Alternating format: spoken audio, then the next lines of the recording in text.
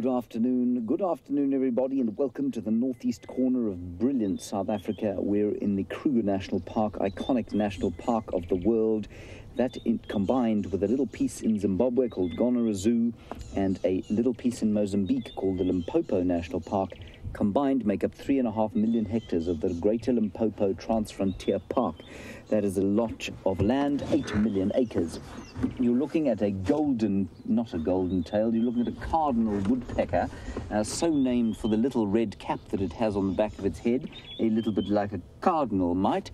A cardinal, for those of you who don't know, is a bishop of the Catholic Church, and they tend to wear those little hats on the backs of their heads. He's still there, so I'm going to ask David to just stay with him, because we don't often see them. And David is on camera.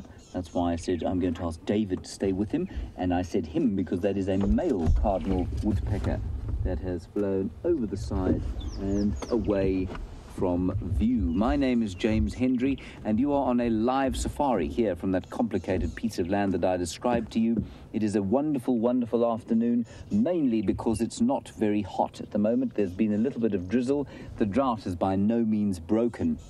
And you are on a live safari. So please talk to us, hashtag Safari Live if you're on Twitter, or questions at wildearth.tv, something's in my eye. If you're on the internet, that's not part of the email address. Questions at wildearth.tv, something's in my eye won't work for you. Just questions at wildearth.tv. Then there's a bit of a bird party going on around here at the moment, and you may be able to hear, Dave, there's a starling up in the top of the tree there. And you may be able to hear behind me, in fact that's a fork-tailed drongo, what you may be able to hear behind me, some rattling testiculars going psh, psh, psh, psh, psh, psh, psh. There's some southern black tits going, and there are also some white-browed scrub robins around here going, and there is a flock of babblers. I'm just going to go a little bit forward. A flock of arrow-marked babblers, so named for the fact that they have arrow marks on their breasts. Quite difficult to see really on camera, but let's try them. And while we're doing that, let me just introduce you to the rest of the people who are going to be part of your afternoon safari today. Scott Dyson, the enormous, is on the other vehicle. He is being filmed by the diminutive Wiem Doornbrach, unless I'm much mistaken. And in the final control, we have Kirsten on the vocals, and I think Nikki is on the keys. And what that means is that Nicola will be feeding through questions to Kirsten, who will then relay them to me in her ear. Kirsten will decide as and when I get boring enough to swap over to Scott. That's generally how it works. Scott is heading to Arathusa, and that's why we haven't found him, or why you haven't seen him just yet. He's going to see what he can find there. I think he's actually tracking something as we speak. Perhaps the pug marks of shadow have made themselves known, and he's going to try and find them. That is the arrow-marked babbler. No, it's not. That's a grey-headed sparrow.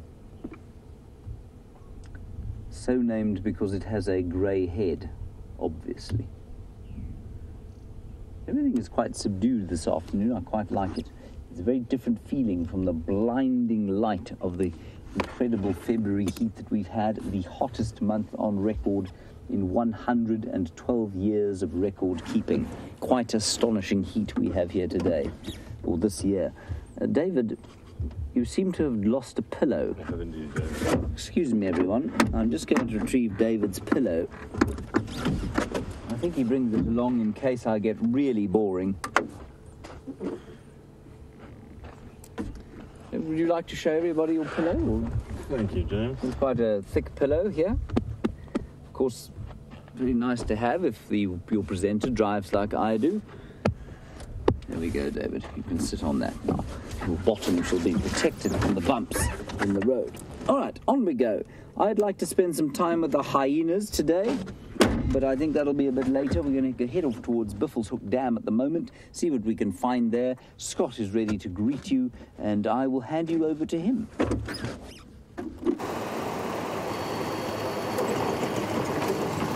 Hello everyone, and welcome on board with myself and Wiem on camera. If you have yet to be on safari with me before, my name is Scott, and I'm really loving this cool weather, cloudy weather. We've got a little bit of drizzle today. It's obviously better than nothing, as VM showing you the cloud cover. I mean, the tiny amounts of drizzle we've had, like I say, is better than nothing, but not nearly enough to really help this parched landscape. But just the fact that it's cool is even giving these plants a little bit of peace from the relentless sun that's been baking them. I mean, if you look at a lot of these trees, the leaves are all facing downwards, looking a lot more sorry for themselves than they ordinarily should be. And even though they are green, they just lack that usual turgid rigidity that you would usually see. And they are battling. Anyway, we certainly aren't on this cool day. And hopefully the animals are also enjoying the cool weather. Predators will be far more inclined to be on the move earlier on a day like this.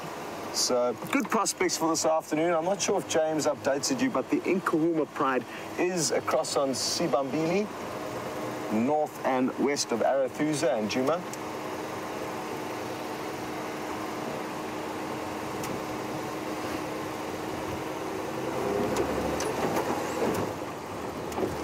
So they're across there. And Debbie in Vancouver, you've heard some strange, deep, gargling noises. So it wasn't the Nkahuma Pride. We know that they're too far away from the Djuma Watsal camera. But you suggested that it could possibly be the sound of impalas rutting that you heard. And it definitely is possible, even though it doesn't make sense for them to be making that rutting noise at this time of the year. Sometimes a few of the males will get excited. But I certainly haven't heard that noise for quite some time. There was a little bit of an increase in that kind of impala gurgle at the second calving of young impala lambs, which basically probably happened about 3 weeks ago. We started seeing a few much smaller impala lambs that were born.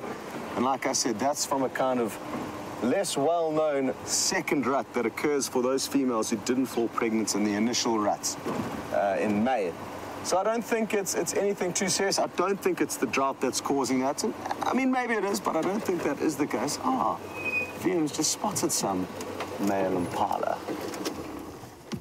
One of which could be Nelson, the one-horned individual. And maybe if we just watch their behavior for a while, Debbie, we'll be able to deduce whether there's some excitement in the air for the male impala. Now, I'm told if this is Nelson, he's also blind in one eye. That looks like it could be him. I've only got a kind of...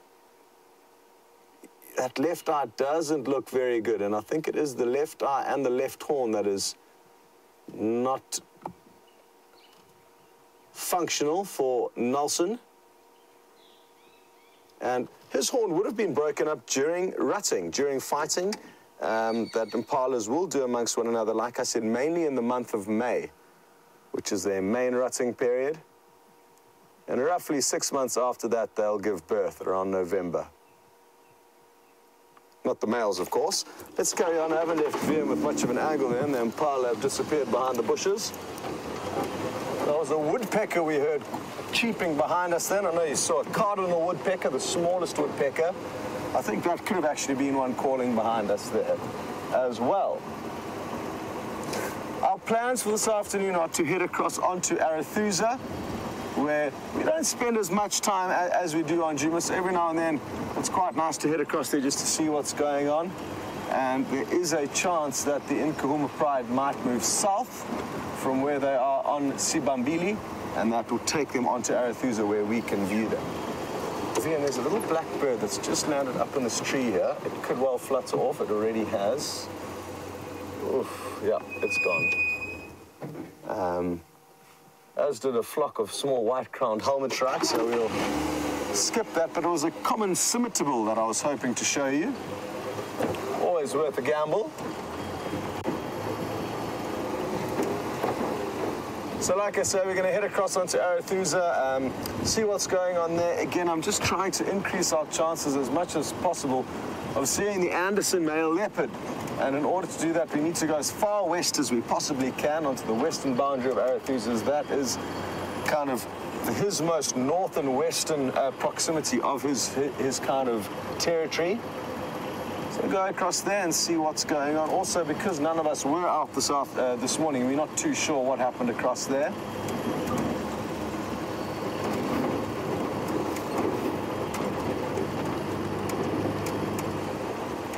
We also haven't seen Shadow for quite some time, a female leopard, so maybe we'll get lucky with her.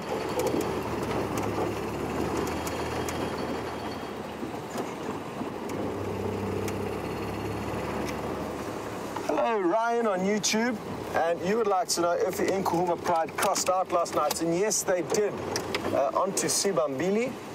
Just gonna get a little marker here. Okay, and what I'm gonna do is show you exactly what their movements were, and I've been trying to incorporate my map a lot more these days because I think it may help you guys greatly in understanding exactly kind of what we are dealing with here in terms of traversing. So, the square on the right is Juma, the square on the left, or it's more of a rectangle, is Arathusa. So, Sibambili is this little thin green strip of property over here, and I'm just going to zoom in. So, Sydney's Dam is just up over there. You can't see it. The green is where we cannot go, the white is where we can. And the lion were lying up literally where the end of my stick is over there, and then last night they moved straight west into Sibambili. So they're somewhere in this area. How far west, I'm not too sure, but they're in this area. This is about a kilometer, so probably more like half a mile from the northern boundary of the Sabi Sands, which is a fence, to the northern boundary of Arathusa. So it's not a huge patch of area. That's only about 800 meters. And then if you extrapolate that, you may be able to get an idea of how big the rest of our properties are. Not huge. It's only about 2,000 hectares that we traverse. And we currently are this little blue dots over here. So we are making our way west towards Arathusa, where we're going to check along this western boundary, along the Marakeni drainage, for the Anderson male leopard, or anything else interesting that we may come across along the way. So there we go, Ryan. That's exactly what those ladies did last night. The beautiful Balanites tree, after which the road we're about to turn onto is named after. Hello, Astralina, and you would like to know if James and Brent had any luck out on the night drive last night. Did they see anything interesting? To be honest, I'm not too sure whether they did. I don't think there was anything mind-boggling, though. I mean, it was a lot of fun being out after dark. But I've just been reminded by Kirsty in the final control that Brent managed to find a tiny, tiny chameleon. So there we go. I was wrong. And that was an awesome sighting and well spotted by Brent.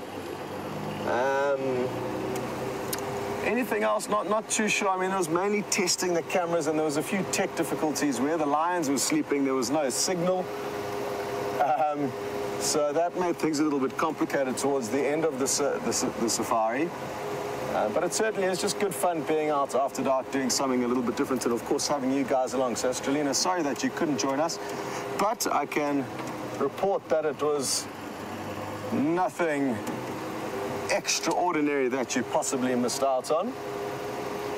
Unless, of course, a baby chameleon was what you wanted to see.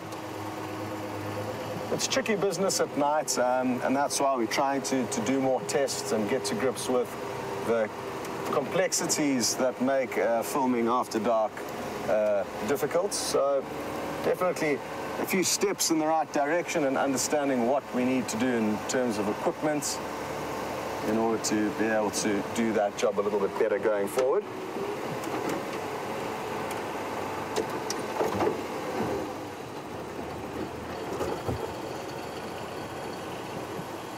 Now, one nocturnal sighting that I have not told you guys about is a couple of nights ago when we got a report that there were some leopards at the Juma waterhole. We quickly raced away from the DRC into that direction, and we had a feeling that it was Tingana and Tandi. When we raced down there, we found Karula there, but on our way down to the waterhole, we saw a civet, which I think had actually just taken a drink before we got there. And it's an animal that we don't see it often at all. So it was, I know it was Nikki's first sighting, Kirsty's first sighting. I think it was probably one of my first or second or third sightings here at Djuma as well. And even though we see their tracks every day, we never see the animals, which is interesting. They, for some reason, have been dodging us. So I'm just going to show you what one looks like in the book. I like to describe it as an African raccoon. Tell me what you guys think. There it is. It's the one on the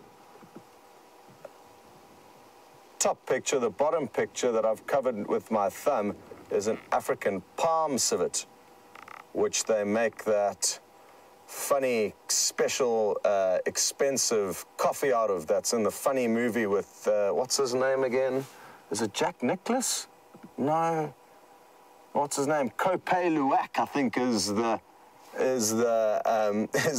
coffee. But it's a terrible trade where these animals are kept in cages so that they can feed on coffee beans and then defecate them, and that's what's highly sought after kind of coffee, the ones that have passed through the digestive systems of the African palm civet. So they've, in a kind of horrible industry, they're being maltreated and their population is threatened due to that. But our African civet doesn't have that problem. Isn't it beautifully, beautifully patterned? They feed on mainly insects, but also rodents, birds, reptile, carrion, fruits. In their civetries or their latrines where they defecate, kind of like an internet cafe, they'll defecate and set spots so that other civets in the area can go there and pick up information on them. And at their civetries, you'll often find millipede rings, which is interesting because millipedes are highly toxic to most animals, but a civet can eat them. And you'll also find the fruits of a lot of the trees, especially jackalberry trees. You'll often find berries in and amongst their latrines. And it's a good opportunity to mention that a latrine is for predators or carnivores, and a midden is a dung site or defecating site for the herbivores. Hello to Raven, and I think you may be joining for the first time. It's so good to have you with us, and thanks for sending a question through. You watching all the way in the UK, and I hope all is well over there. I'm guessing it could be a little bit gloomy like it is over here today. As a general rule, that's the weather I'm told you guys experience a lot. Raven, you're interested to know about honey badgers, and funny you say that, because when Brent was out the vehicle last night showing how small the chameleon was in relation to his pinky finger, VM, who I'm teamed up today with on camera, told him to be careful not to be eaten by the honey badgers, and that kind of partly answers your question. You would like to know if they are nocturnal. In this area, I would say yes, they are more nocturnal than diurnal, but they are not a strictly nocturnal animal. They will move during the day, and every honey badger that I've seen in the Sabi Sands, which is probably around 10 in total now, after kind of a total of 4 years of being here, not with Safari Live, but at other camps nearby, they've all been seen during the day. But they are definitely more active at night, and that's why we don't see them, because we're not active. We are not active too much after dark, whereas they are. And that's for a number of reasons, but I think mainly the temperature here. That's the same reason why even the lions of this area will also predominantly move at night, whereas lions in other areas of Africa where there's cooler climates will often do quite a lot of their moving during the day. So it all depends on the individuals. We've only managed to capture them on film a few times, Raven. I think James Henry is the man for the job, so when you jump back onto his vehicle, try and urge him to find you one. I've yet to get one on camera. Oh, we are in action, we are in action. Wild dogs could come chasing after these impala. Please, wild dog, keep coming. Come on. Or they're just running for joy. It looks like they could just be jumping for joy in this cool weather, which is equally as nice. Awesome! Look at this! Jumping for joy. And they do that interesting pronking kind of jump where they lift their two back legs as far back as possible and their front legs, and they kind of spatchcock themselves in the air for as long as possible. And they'll do that to show predators that they are in perfect condition, they are great athletes, they are not injured, And here they come again. This is going to be great. Look at that. This is that pronking run saying, look at me, look at how fast I am, look at how well I can run. And this is an epic view. They're coming even closer here. This is magical. Right past us, so many of them. And I'm telling you, it is this cool weather, the tiny little bit of drizzle that's putting a smile on these herbivores' faces, even though it's just a glimmer of hope. It's a reason to celebrate for them, and that's exactly what we're seeing. Isn't it wonderful to see animals so playful and just like us, kind of expressing their emotions? You could see that they were happy there. Mothers running with their young. I initially thought there was going to be a wild dog bearing down after them, which I was saddened by the fact that they weren't initially, but now I'm happy just to see that the impala are happy. As I say that, the drizzle starts to build on my right cheek. The wind's blowing from east to west. And isn't this interesting, Debbie? Here they come again. Here comes a male right at the back doing the impala ruts that you may hear. I'm sure they're going to take a similar trajectory. No, they've changed. But there was a male right at the back. So isn't this fascinating, Debbie? You heard that sound a little bit earlier. And now the impala are displaying. Yeah, look at that speed. You may just be able to hear the snorts of the male who's chasing, I think, from the rear of the herd, although no, I've lost a lot of them now. How awesome. Well, I'm not going to go anywhere. I think they're going to keep coming back. But the drizzle is building. I guess James might be covering his vehicle up in its protective gear. And while he gets his vehicle ready, I guess we can take a little bit of punishment from the weather, and then we may need to send you across to him in order for us to cover up this vehicle. It's just a very fine mist at the moment. You can hardly probably see it building on me, but it is. Here the impala come again. This is too good.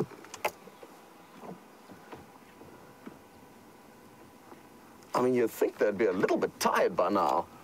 They have covered, I mean, quite a lot of distance in a very, very short space of time. I mean, it's such a wonderful display of their speed and agility. And also when they jump and pronk like that, you understand why it's difficult for predators to catch them.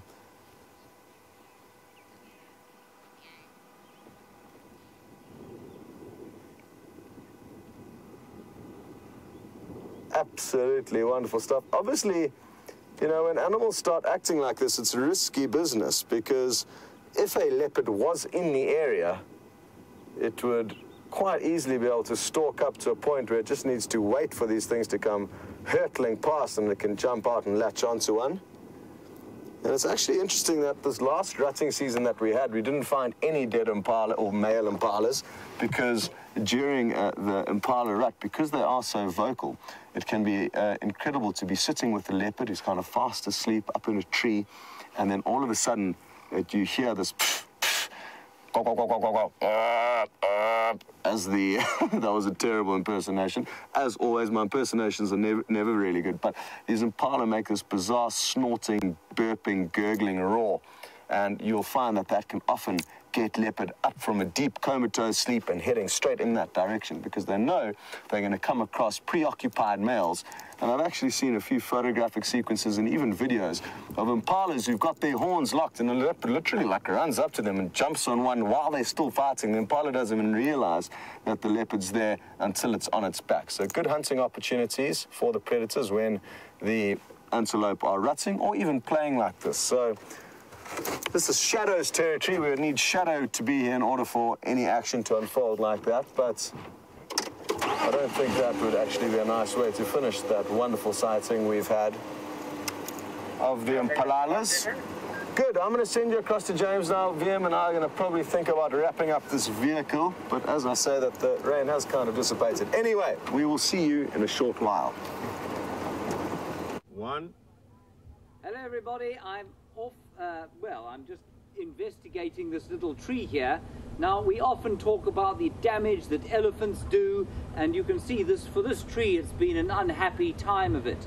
but there are 3 or 4 different species of ants, a frog hopper of a different kind. And what I just want to do is cut you a piece here of this amazing inner flesh, and you're going to taste it vicariously through David, who's going to give you a piece of it. There's some vehicle behind us, so I'm going to have to be quite... Good afternoon, Ephraim. No updates yet. I'm heading across to Arapuza now, but James is around Wetela. Thank you. Now, this is the inner bark of the tree, and what it is, it tastes delicious. That's what all those ants are eating, David. Eat that on behalf of all of our wonderful viewers, and tell me what it tastes like.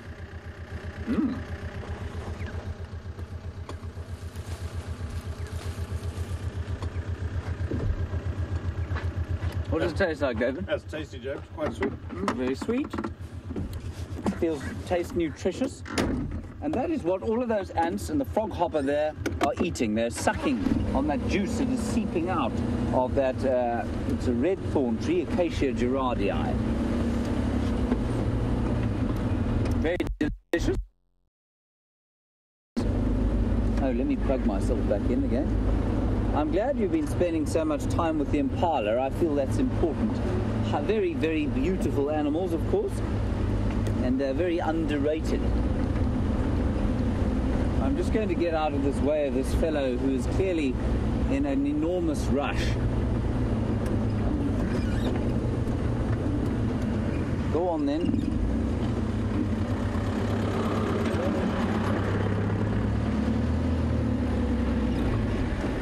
It's always nice to have the drain surgeon's Land Rover go past you on drive. I mean, I suppose after the weekend, of course, probably going to Bivelshoek, lots of people have been there. You know, the pipes get blocked up, I suppose. We are on the Bivelshoek cut line. Now, so like I was saying, because the drought is so bad, the elephants are eating trees most of the time now, which is normally what they do in the winter time. But they are creating all little niches for small creatures to live, and they're creating little sources of food for creatures that wouldn't normally have those sources of food at this time of year. So although the drought can be a fairly nasty thing to look at, it is wonderful for some things, and you know, it does change things completely, which I think is great.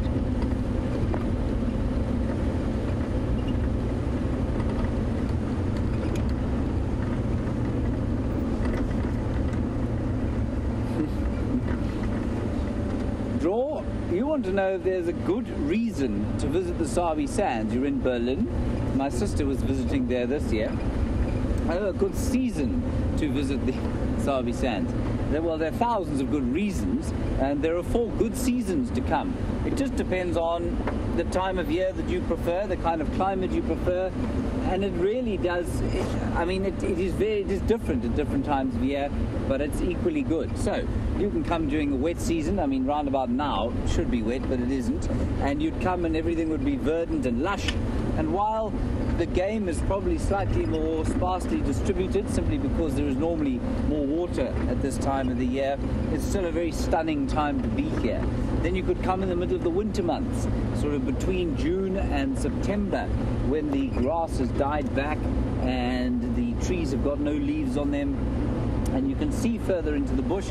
It looks like a harsher landscape if you're not used to that kind of a winter, but it's still magnificent, I find. I love those colours, that sort of golden brown colour that covers the bush at that time of year. It's not too cold here. It drops to about 4 degrees Celsius on the really cold days, but by the midday it's up around 23, 24, so really not unpleasantly cold at all at any time of the year. So that would be winter, and then you've got the times in between. I think one of my favourite times of the year is coming up now. That will be sort of March to the end of May, when it's not cold in the mornings, but that blinding heat of the summer has gone away. It's been a particularly hot summer this year. It's not always that hot, but that sort of March to May time for me is my favourite time in this particular part of the Sabi Sands. The rest of the country was different, you know, all the time. Thank you for that draw.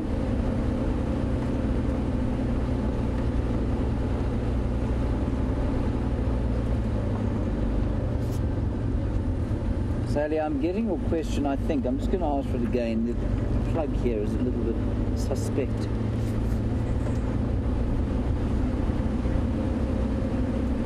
Now you want to know when we're going to get some steady rain. Sally, I don't know. I really don't know when we're going to get steady rain. It should be now. We should be receiving it now. We're in the back end of the worst drought probably in 100 years. So it really is totally impossible to say when we're going to get our next bout of steady rain.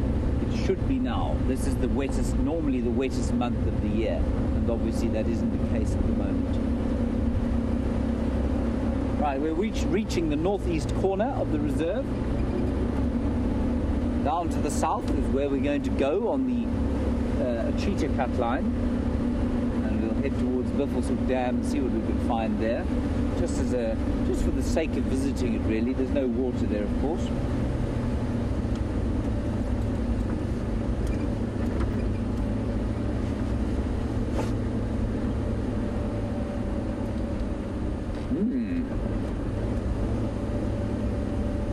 Now, Heidi, you're obviously an ornithologist of no ill repute. You're in North Carolina, and you want to know about the black-crowned night heron, which you say you saw on one of our feeds, on one of the camera feeds last night. And it was an African feed, I think you were looking at. Heidi, it's just starting to drizzle a little bit. I think we're okay for now, David. Are we okay for now? You want to know if we get them here? We do. If it gets wet here, we do get them, especially the water holes. They'll hang around at night. Certainly down south where there's some slightly larger dams and the river, we absolutely do get the black-crowned night heron. Lovely, lovely bird. Really attractive bird. I would show you a picture, but it's just drizzling a bit, and I don't wish to get me book dirty. Now, lots of tracks of buffalo going up and down this cut line sometime during the course of the day, but I think they've gone north. They have. That's towards the back of the car and into Buffelshoek, where of course we can't traverse. This is Torchwood to our eastern side, or your left, and Juma or Vuyatela to the right-hand side. Just so very pleasant having this weather. I know it's probably can't look like that to you, but it really is lovely.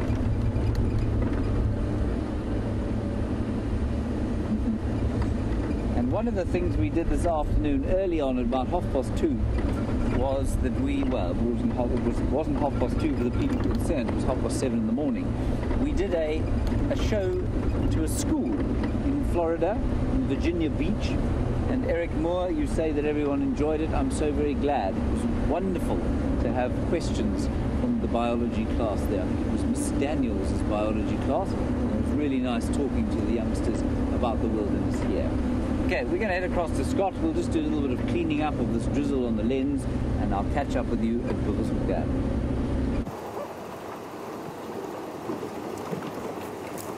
Hello, everybody. And we've covered up. We've got the little kind of rain cover on. There's not much that you can see here, but most of the important equipment that needs covering up is behind me. So we've got our cover on, as James is going to put his on now. And I've just got an update from Cedric at Arathusa, one of the guides across here. We are on Arathusa now. And there's good news. The Nkuhuma Pride moved south and west, away from where they were on Sibambili, north of where we can go. And they did come onto Arathusa. I'm guessing this was late this morning.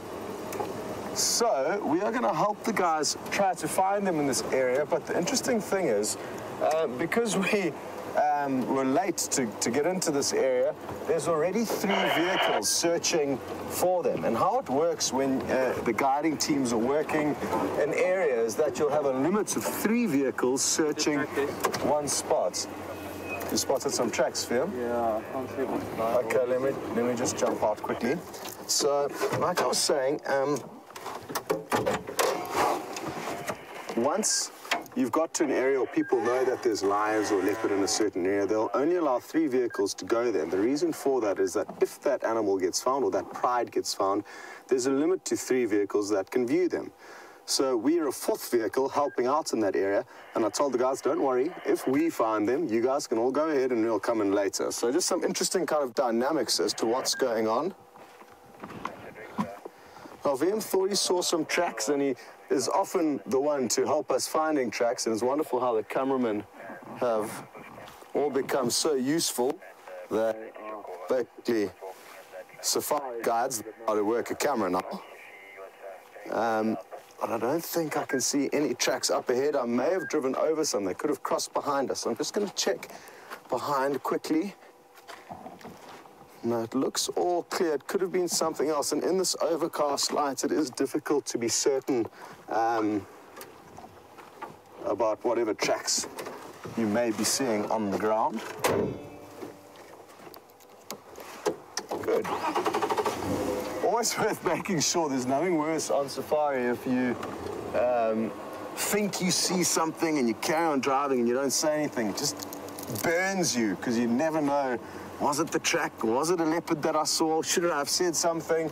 So my advice to guests when out on safari is if there's a shadow of a doubt, stop the car and make sure. Otherwise you've just got this strange feeling of uncertainty for the rest of the drive.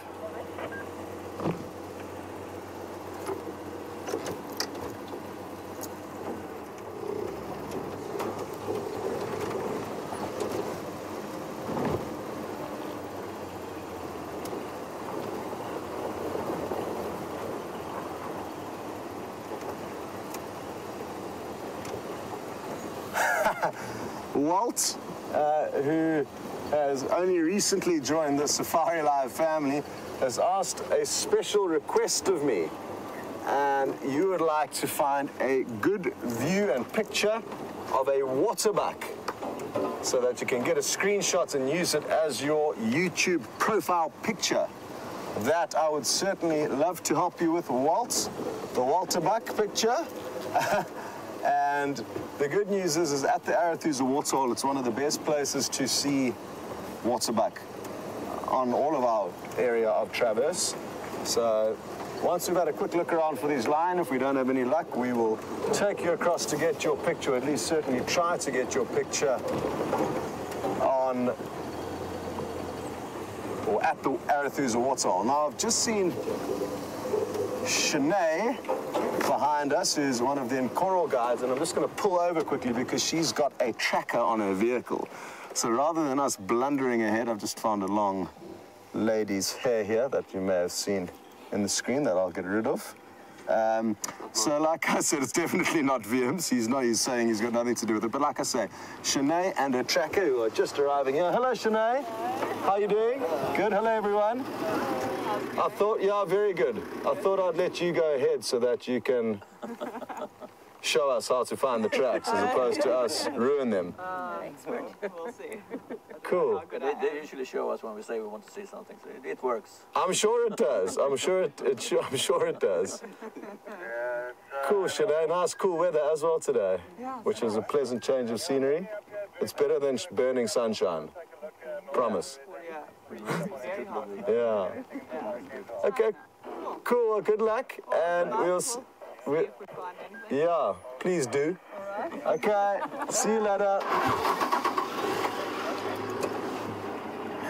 So important to chat to whoever you can when out on safari because you may not know when you'll be seeing the next humanoids. It's mainly animals that we interact with out here. And Shanae, interestingly enough, and this is a wonderful story. I'm not sure, did you get the camera onto her there, Viam? Did you manage to? Okay, Viam managed to get the camera onto her, which is great. I couldn't see because I was facing away from the little monitor here. Shanae discovered Safari and Safari Live. Well, she is an ex-South African that lives in New Zealand, well, lived in New Zealand. I'm not too sure when she left, but basically, she has come back out and trained to become a guide, and she's only recently started guiding her own guests, and it's so awesome for her. She was living in New Zealand. She was one of our huge Safari Live fans. She used to send through questions all the time. She used to take great screenshots, and we knew her before she even arrived here, and it's just been wonderful to get to know her a little bit better in the few months that she has been here doing her training, and now to see her fledged into a real working guide is not only a wonderful story just for her, but it's a wonderful lesson for everyone. That if you do want to come out here and do your training course and become a safari guide, it's every bit as possible as it was for Shanae. It doesn't matter how old you are, what race or gender, anyone can do it. Good news. Well, as we follow Shanae through the African wilderness, as we hope that she finds the lions, we are going to send you back to James, who's found a bird.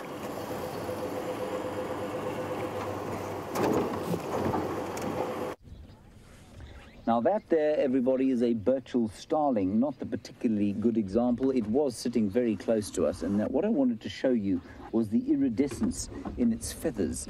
Now we might be able to get them as it flies off there. I'm just going to roll forward, and the reason I wanted to show you the iridescence in its feathers is because I think it's got a really fascinating story behind it. In birds, there are only 3 pigments that birds can possibly have, and they are yellow, orange, and red. That bird is clearly neither yellow, orange, nor red. In fact, what he looks like to you at the moment in this light is black. But in good light, he looks violet, purple, blue, with a bit of green, and that's got nothing to do with the pigment in the feathers. There is no blue or black pigment in those feathers at all. And what it is, it's created by diffusion of sort of different arrangements and crystals of melanin and air sacs within the feathers, within the barbs of the individual feathers. And each of those kind of combine to reflect light. They absorb light of a certain wavelength, so they absorb all the colors that aren't violet and blue and green, and then they release that violet and blue light, giving the impression that the bird is in fact blue. Isn't that amazing? There is actually one other pigment, and that's a green pigment that only the turacos or luris here have. Otherwise, every parrot you've ever seen, every kind of iridescent lovebird or budgie, that's all a trick of the light. It has nothing to do with the actual pigment of the feathers, which I think is very interesting indeed. Now here is Bittleshoek Dam. I'm not sure why I come here every day expecting there to be some kind of different result.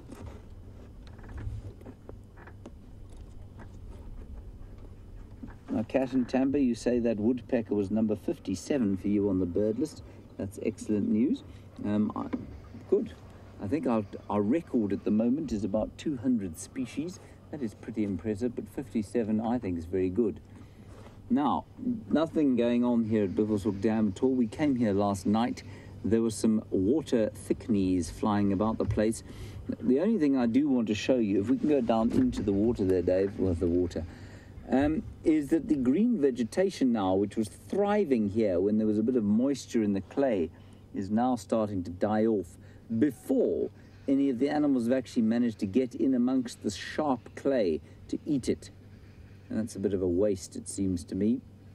Eventually, however, the remains of the organic material there will sink into the mud, and then it will be eaten by bacteria and various other things, and eventually those will be eaten by slightly larger organisms, and then when the rain comes back, there'll be lots for the fishies to eat.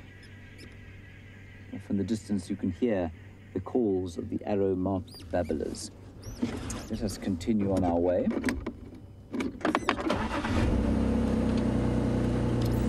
Now, a very interesting question from Debbie in Vancouver. We're going to talk a lot about the drought over the coming months, of course. And Debbie, you want to know about whether or not the grass, which is now dormant or dead, it is in both cases. Some of it's dead, and some of it will be dormant, and some of it will just exist purely in the seed bed. And you want to know if there are any other plants that are kind of surviving and thriving as a result of the lack of grass. Well, yes and no. Debbie, there are one or two kind of pioneer plants that seem to be able to grow in very little water, but they'll be very annual plants. They'll pop up, they'll quickly make their seeds and then disappear again. Now, these babblers. There are two flocks here, and they're having a fight. One to the right-hand side, and one to the left. They're very cross with each other. This is obviously a territorial dispute.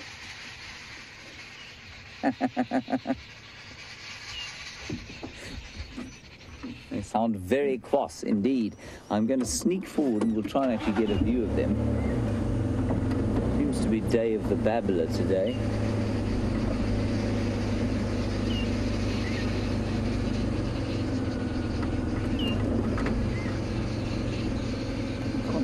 any. I'll go a bit further. Have you got one? No. A bit further forward. And Debbie, the other thing that will survive in a drought like this, or that does well in sort of low rain conditions compared with grass, they're all disappearing into the bush, would be the tree seedlings, Debbie. They do much better than grass. If there's a certain amount of water, I mean, beyond a certain level, below a certain level, everything's going to suffer.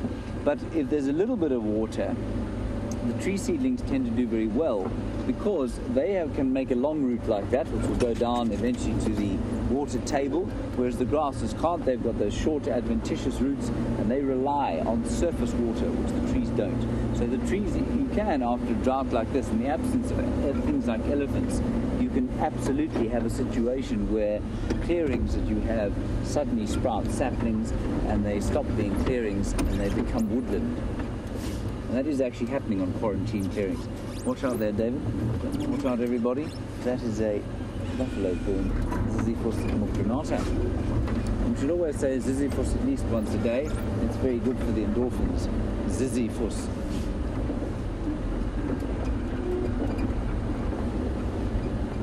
And, of course, one of the advantages of a drought like this, as John has pointed out, is that the mosquito population, bearers of malaria and various other vile diseases, has really struggled. So, John, I've hardly seen a mosquito since I got back from my holiday in January. So, yeah, absolutely, it makes a huge difference to the mosquito population. There's nowhere for them to breed. And for those of you who don't know, mosquitoes will breed in standing water. It doesn't have to be stagnant, but it does need to be standing. It can be a puddle, it can be your toilet cistern, it can be anywhere. But they do need that standing water in order to breed. Without it, of course, they cannot breed. There's a kudu there. Whether we'll be able to get a picture of it hidden. No, we won't. Don't even bother. It's hiding in the bush. A kudu cow through there. I just have a feeling let's get fairly cool on the game front today.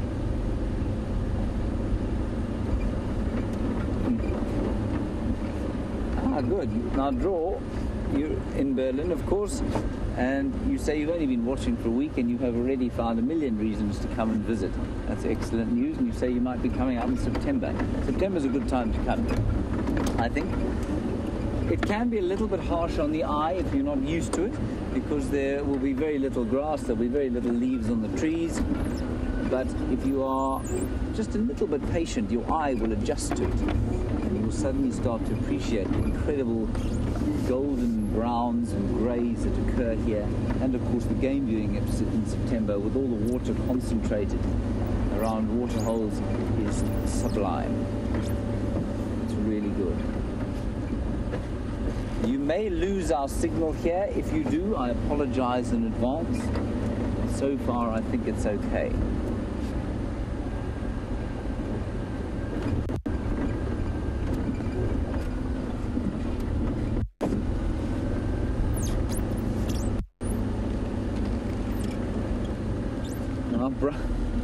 Brian, you're from Glasgow, and I don't think you've asked a question of us before, Brian, so it's very nice to hear from you. And you want to know about the newest species discovered in this area. Well, that was a very interesting question. I'm not sure that I can answer it, to be honest. Mammal-wise, I think every mammal that's here was described many years ago, probably at least 150 years ago. I don't think anything mammal-wise has probably been discovered or described since then. Birds, I don't know which one would have been the latest. Again, you know, this Kruger National Park doesn't actually have one endemic bird species, which is quite interesting. Endemic meaning only occurring in this area, which means that most of the species that do occur here would have been discovered before. I suspect quite strongly, though, Brian, in fact, I know that there are a number of invertebrates, so that can be insects, it can be spiders and scorpions and millipedes and snails and those sorts of things. There are a number of them that have been discovered not anywhere else, and they would have been the ones that are described most lately. I think I heard of one being discovered and described in the late 90s. I think it was probably one of the last ones, but there will still be lots of invertebrates around here that we haven't described at all. And I mean, that's indicated by the field guides we have for the area. So you can get an insect field guide for this particular area, and there are thousands of insects that you'll find on the trees or in the grass that are just not in the guide because they haven't been described yet. Which I think is very interesting. Thank you, Brian. Nice to hear from you, all the way from Glasgow.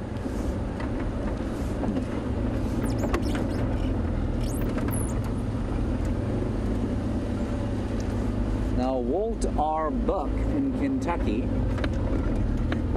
a wonderful name, Walt R. Buck, very appropriate for Kentucky, I imagine. And, oh, Walt R. Buck, yes, of course, Walter Buck, I've got it now. Well done, Kirsten, thank you for that. And you want to know, I've forgotten entirely what you want to know. I was so impressed by your name. Hang on, it'll come back to me. Oh, carnivorous plants. Do we get any carnivorous plants here, Walt R. Buck? We don't, as far as I'm aware. We get something called a carrion plant, which smells like a carrion, and it attracts flies to come and eat from it. But I think that's for pollination. I don't think it actually eats plants. Horrible feeling there is one, and I think it holds water, and the water then insects will drown in the water, and it then eats, obviously digests those insects, but I can't for the life of me remember its name. We don't have anything like a Venus flytrap though, for example, which must be a fascinating flower to see. Just looking up at a magpie shrike there. No, he's a bit hidden. We want to show that to you. You'll get seasick. Ah, look. We have large mammals there, Dave. Do you see them? Now, these fellows, of course, let us down rather badly at the waterhole. They've been reliable, so reliable over the last little while. But, of course, as it's cooled down, they've felt the need to move away from the foul, stinking cesspool that they and the hippo have created at Juma Dam. And they've come out here to graze on some relatively moist grass. And you can see they're re-chewing their lunch.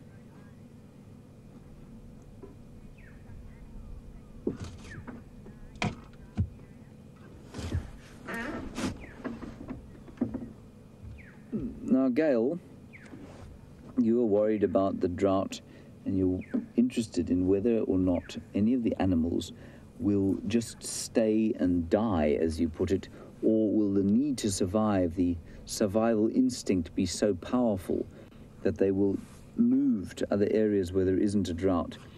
Gail, I'm not sure that that's the correct perspective to be looking at it. First of all, the instinct to survive in animals, and indeed in human beings, because we are animals, is exceptionally powerful. It doesn't change. And we will do anything, we and the animals out here will do anything to survive. It's a question of whether animals can move to an area that has no drought. So in the case of something like a warthog, it's just not possible. They're not designed to move very far, and so if the drought really takes hold and the water holes dry up, it doesn't matter how much they try, those piggies will die on their way to try to find water. So that's what happens there. Then in the case of species that can migrate, let's take our wonderful wildebeest herd, which has managed to raise all 10 babies so far and keep them out of the jaws of the Nkuhuma pride. They could migrate away, but where would they go is the question. And as this drought takes hold, the entire Kruger National Park and the Limpopo Park and the Gonera Zoo in Zimbabwe, all of the rivers are drying up, which means that there isn't anywhere for them to go. The only place they could maybe migrate to, if there were no people here, would be up into the mountains.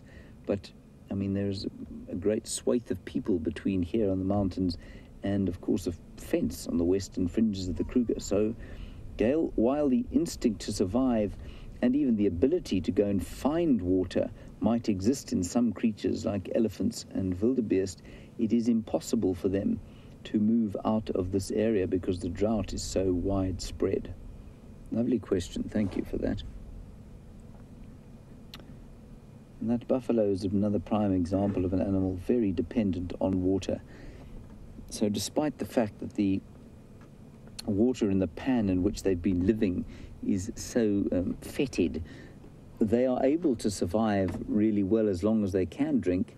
They can eat the driest, most nasty grass in the world and they look okay. And if we look at the one on the right there, Dave, if you look at his backside, he is not showing any signs of ill health whatsoever. His hips are not showing at all. He's in good condition. His coat is quite shiny. And that is not the case for the cattle outside. And it's not the case for some of the animals out here. The other animals, like some of the impala, are starting to look a bit ropey. Even the elephants are starting to look a bit skinny, a bit lean around the hips. These buffalo, I think, are doing remarkably well. Chewing, chewing, chewing endlessly.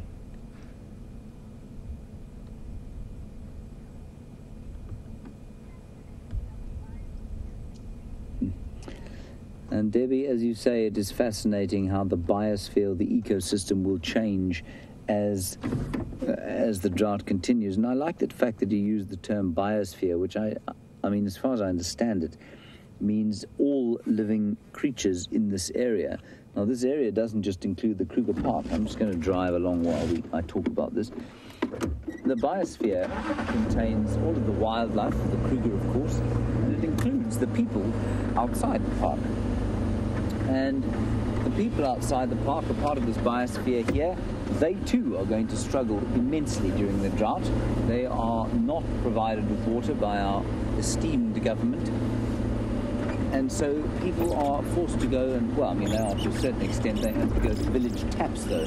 So there are long lines of people fetching water every day. And that's going to become increasingly difficult as this drought wears on. And it's equally going to become very difficult because a lot of their wealth is invested in cattle. Those cattle are going to start dying very soon indeed. And that will bring disaster to the biosphere, as you say.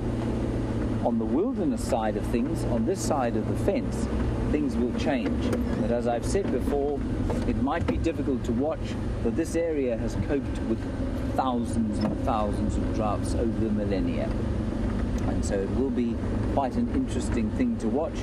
And I ask that all of you who are watching, I know it's going to be almost impossible if this drought does wear on, but try and remain semi-detached. I know that's impossible, but if you watch it semi-detached, it becomes a lot more fascinating than it does distressing. Yes, there are going to be times when it is a little bit distressing, but let's just try and keep positive about it. Okay, we're going to try and get past this tree here. While we do that, let's go across to Scott and catch up with him.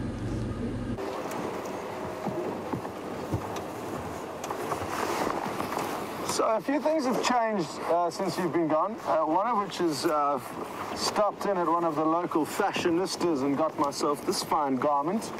It's a poncho. It's a very fancy bit of gear, keeping us dry. And I think it's quite trendy. Liam's also wearing one. And maybe what we can do here is... Where's my... Maybe what we can do, you can see also the VR rig on the front's also wearing one. And what I'm going to do is I'm just going to show you exactly what the view of us or behind us looks like, so you get an idea. There's VM. There you can see here the camera's covered up. He's got his poncho on. They've covered up everything behind us. There's also a funny kind of raincoat thing there. This. So yeah, there we go. There's the raincoats. I took a walk in the block and didn't find any sign of the Nkuma crowd on foot. But I know a few other guys are continuing to work that area, and because we were an extra vehicle initially, I think now we should just move out of the area, give the guys some space to do the thing, and hopefully the 3 vehicles that are searching for them are going to successfully track them down. And then we'll simply jump onto the standby lineup and get our chance to view them. But in the meantime, we'll continue to peruse around Arathuz. I'm cautious to go too far west. In this wet weather, even though it's a very fine drizzle, the moisture builds up quite quickly, and it's even building up quite quickly on the camera now. So we don't want to take any chances with the equipment. And that's why I'd rather stay a little bit closer towards Djuma as opposed to going far west, which was the initial plan, in the hope that we would find some sign of the Anderson male leopard. A brute of a leopard that I think we've only seen in sum total 3 times.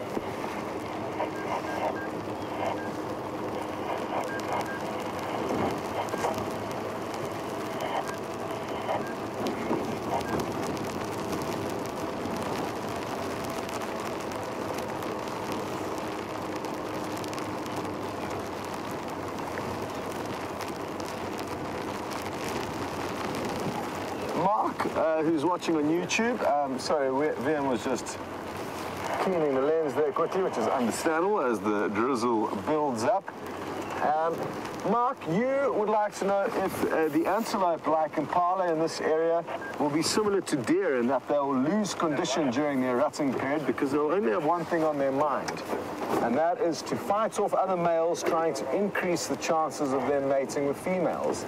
Therefore, not feeding as much as they naturally would, not grooming themselves as much as they would, therefore allowing a greater parasite load to jump on board and have a free meal or an easy meal.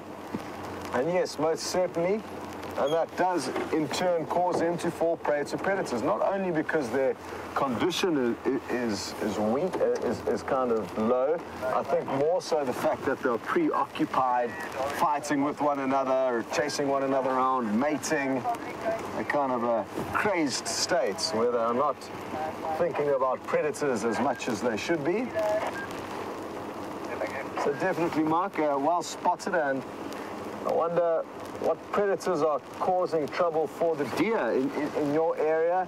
Possibly some kind of maybe mountain lions, or I'm not sure. It'd just be interesting to know what predators are capitalizing on in the deer in your part of America. But that is also, like I said, a big reason why I was surprised this last rutting season that we went through that we didn't find more big male impala dangling from the branches of a marula tree, having been caught and killed by the leopard. It's usually a very common scene during the ruts, as it is a common scene to see heavily pregnant females being caught in around October, November, December. Of all species, you often see heavily pregnant females being caught, their fetuses being removed from their bellies. We saw that quite a few times this baby season. A kudu with quarantine, he killed an adult kudu. Karula killed an impala that was about to give birth. So heavily pregnant females then have their chance to get attacked by the predators, and then obviously once the babies get born, then they are highly sought after. So it's kind of the males have their turn where they get taken out, then the females, then the babies.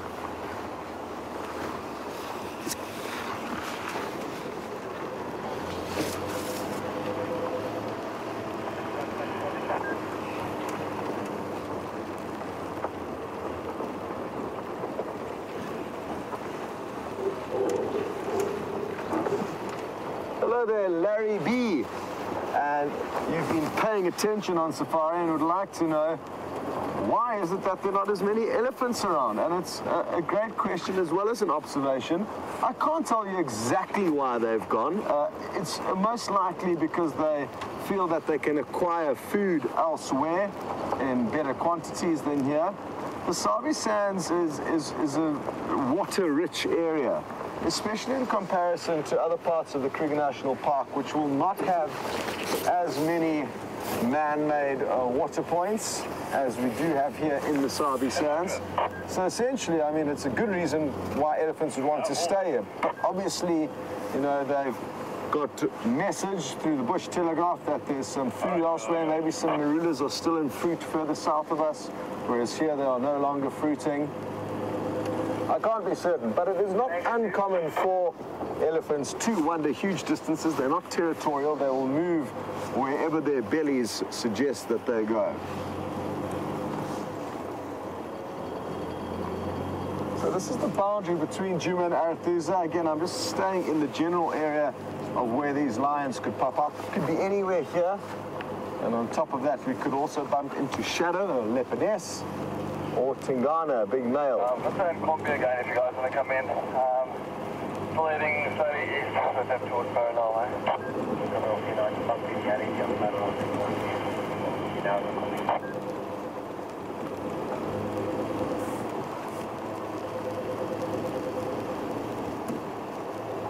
I confirm my right, so you from that maybe. Hi there, Bill Burkett. You would like to know if rain is coming during our winters, and technically no. South Africa as an entirety, or as a country, has got mainly a summer rainfall pattern, except for the Cape region. That has a Mediterranean climate with winter rainfall. So no, typically our winters, especially here in the Lowveld, are beautiful, cloudless skies. Every day is hot and sunny, where it'll be cold in the morning and in the evening. So if you're on safari, you'll have beanies, gloves, jackets, but as the morning progresses, you'll start peeling off the layers, and by the time you get back to the camp, you'll probably only be wearing shorts and a t-shirt. And then beautiful, warm, sunny days, cloudless skies. Winters are absolutely marvelous out here. Great weather. But it's our summers that are less predictable with regards to weather. It's supposed to be lots of heavy thunderstorms and rainfall amounting to about 500 to 600 mils of rainfall is what we should receive in this area each year.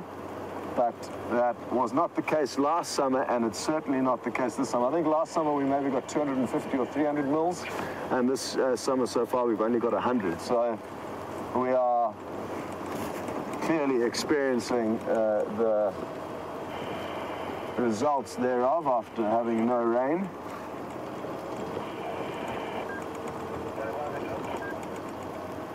Because this is a boundary road, civilian vehicles can drive along it to and from lodges. I'm not too sure who this could be. But we'll just pull over and let them pass. Nice car.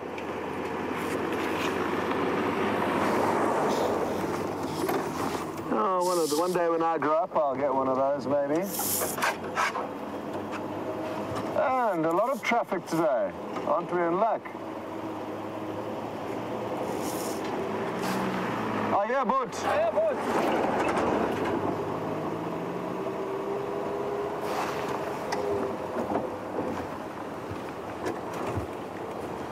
Yeah means kind of just a general greeting.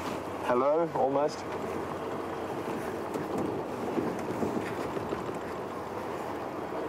And But means brother. So I just said, hello, brother. Never seen him before. He's from a lodge further to the south where we don't go, and I've never actually been before. He's got a bit of a drive ahead of him in the rain. Hello to Deborah. You would like to know if hyenas' numbers increase to a point where there are too many. I'm not sure at what point that would be, but if there were just an abundance of hyenas and they were causing trouble for the lion and the leopard, would we intervene? Well, I hope not, but in this day and age, you'll never know what happens. And again, yes, I don't know. It's not my land to decide how it should be managed.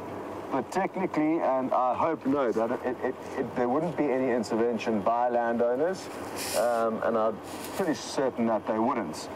And you know, it's not uncommon to have droughts. There have been droughts for many, many centuries, probably since the earth began. There have been droughts. In this area, it's kind of on average every 10 years there appears to be a drought. On average, the last one was in 2002, so it was 14 years ago. And the reason why I'm talking about the droughts is that the drought may have a positive impact on hyena. It's going to be a time of plenty for them. Lots of animals dying, lots of easy meals. All of the predators will be succeeding up to a point. Obviously, I mean, it'll get to a point where there may be no more prey for them once all the herbivores have died. But initially, it will mean a time of plenty, not only for hyena, but also for leopard and for lion. But let's say that the hyena do benefit the most from that. Well, you know, maybe that's Mother Nature's plan. And it's the turn for hyena's population to increase and for the other predators, therefore, populations to decrease. And, you know, there's always going to be a natural ebb and flow, peaks and troughs for all different populations of animals. And it's a necessity in a way. But the bottom line is I hope that nobody would interfere because I don't think we know enough about the history, and even though management is required to a degree because there are fences around the Kruger National Park, even though it is massive, some degree of intervention possibly can be justified. But then again, you know, there hasn't been enough research for hundreds of years to know what populations should be at any given moment. And the same goes for elephant, for all the animals that have a big impact on the other species around them. And I guess as a general rule, Deborah, the only time people intervene is when endangered animals are at risk. But that is just a general rule. And again, it will always depend on the individual property, who owns it, and what their thoughts are, I guess, on what is right and what is wrong. Wunderbar. Well, we are still hoping that these Nkuhuma ladies are going to poke their heads up. We're still in this area, just crisscrossing around, and we're going to stay here until hopefully somebody finds them. But for now, you guys are going to be going across for a change of scenery with James. Poncho, I'm astounded Scott's taken it upon himself to put a poncho on. I'm rather enjoying the fact that it's just a bit moist on the skin. I feel like I've been cooked like a piece of steak on the barbecue or braai, depending on where you're from in the world. And so I'm quite enjoying the slight feeling of moisture, aren't you, David? Yes, pleasant. We haven't found any animals, though, which means that it says to me the animals are not enjoying it quite so much. And Scott's luck would seem to bear that out. At the moment, we're heading now towards Treehouse Waterhole, which is just the other side of this little section of drainage lines. Not much going on, not much in the way of sound, but there's a lovely feeling about the bush with this water coming out of the sky. It's really quite nice.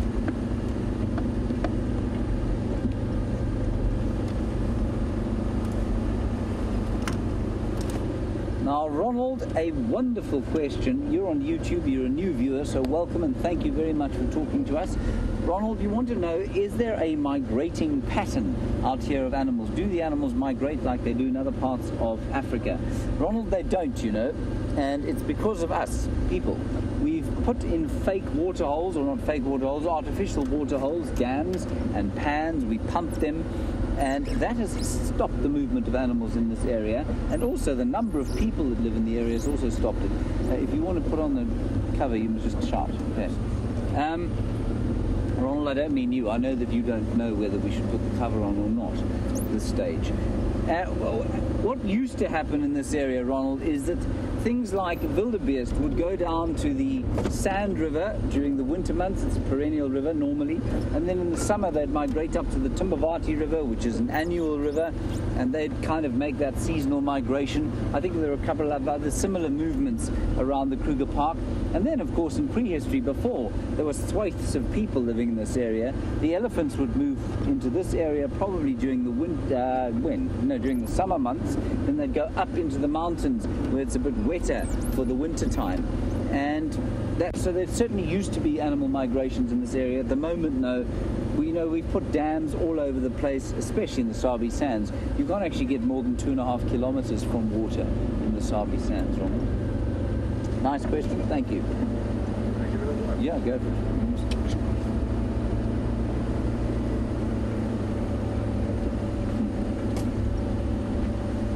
Now, Pamela, you want to know if an elephant caught in a dreadful drought out here might try and migrate all the way to Kenya or Tanzania.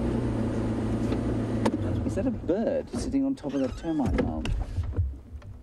Pamela, it wouldn't really be possible, you know. No, it's not. It's just a piece of termite mound. What a wonderful spotter of game I am. Pamela, because of the state of things here, I think we might actually have to start putting on some rain equipment here. Pamela, we're going to start putting on some rain equipment onto the camera. You want to know about whether or not... So an elephant wouldn't be able to get there because it would hit a fence. It would hit farmland, it would hit an international border. So there isn't a contiguous corridor that it could get to East Africa on. So no, Pamela, an elephant wouldn't come across here. I think we're going to have to hand over to Scott if we can. Kirsty, if that's all right, we just need to put on some rain covers for the camera and stuff. Is that all right, Kirsten? Right, let's go across to Scott and we'll catch up with you when we have waterproofed ourselves. Welcome back to the wet safari here, and I'm loving every little bit of moisture we're getting, even though it is impacting ever so slightly so far on the safari. It could get to a point that it does impact completely and we have to call it quits. But for now, it's just so pleasant to be out in the rain. I thoroughly enjoy it, especially after the heat and dry weather that we've been experiencing. Oh, Astralina, this is ambitious. I wouldn't call this rain, this is drizzle. And I don't think you're going to hear anything. I'm wondering how VM could possibly try and show you how fine the drizzle is. It's going to be incredibly difficult. I wonder if it's going to help if I shine a light through the lens. No.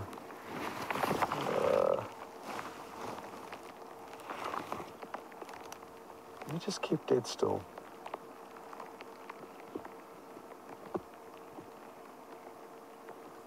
Maybe you can just hear a very silent tick, tick, tick, tick, tick, as the raindrops fall onto my Gucci poncho. Versace, I mean. Oh, it's getting stronger. You'll be able to hear this. Oh, yeah. Here we go. That's better.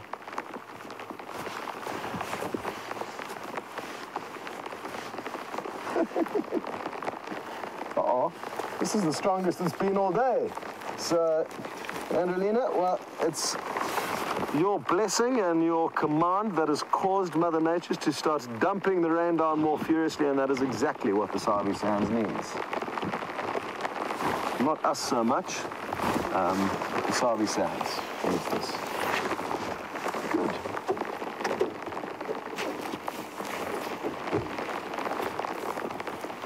Just need to find the immobilizer for the car. Now, a lot of you may ask the question as to why we need an immobilizer, Archer. We don't. It's just incredibly difficult to remove, I'm told. Again, even that in itself is hard to believe, but apparently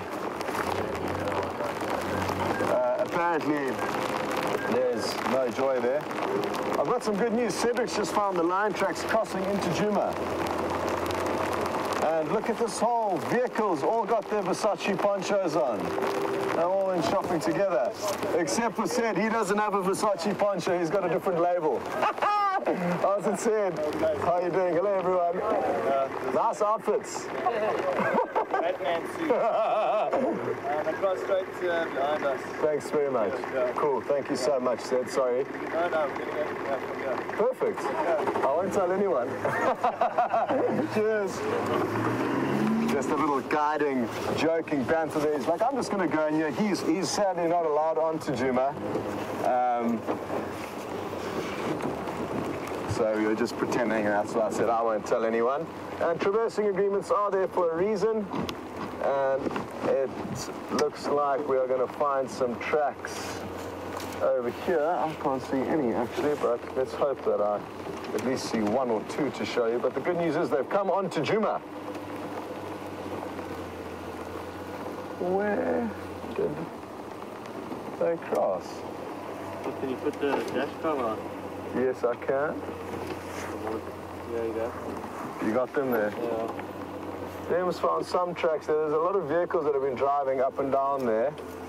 So difficult to see on this side at least. But the good news is, VM has found one or two tracks. Do you think you'll be able to get them on camera, VM, or is it not too clear? Oh, there we go. There you can see faintly some lion tracks. And that's awesome. Let's now try and find out where exactly they are on Juma. But I'm going to need to put on the dashboard cover quickly.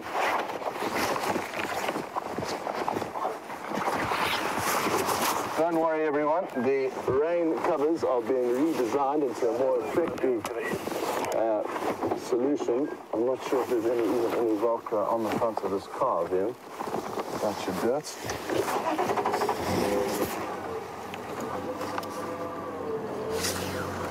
Okay, so the line's crossed in here. Now we need to loop around and see if we can't find where exactly they have gone.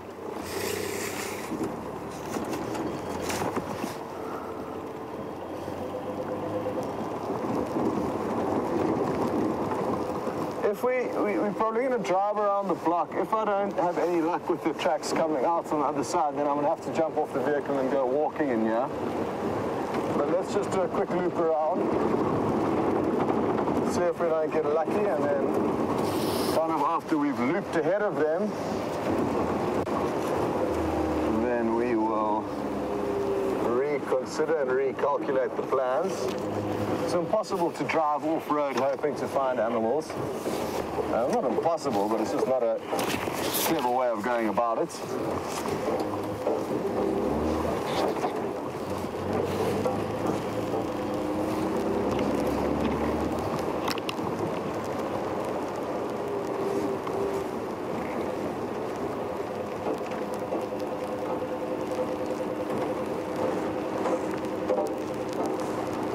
Hello, Darlene in New Hampshire. You interested to know how much you'll be helping with regards to conservation and community development if you do come and stay at a lodge.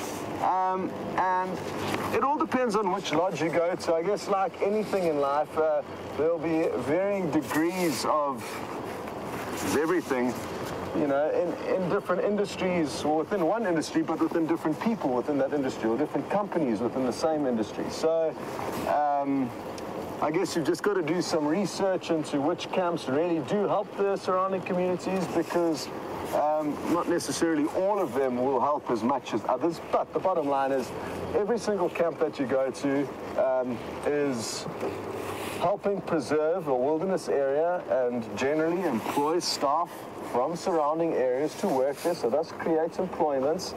And therefore, yes, regardless of which camp you go to, you are going to be helping with conservation and community development. But like I say, there's going to be varying degrees thereof, depending on where exactly you may be going.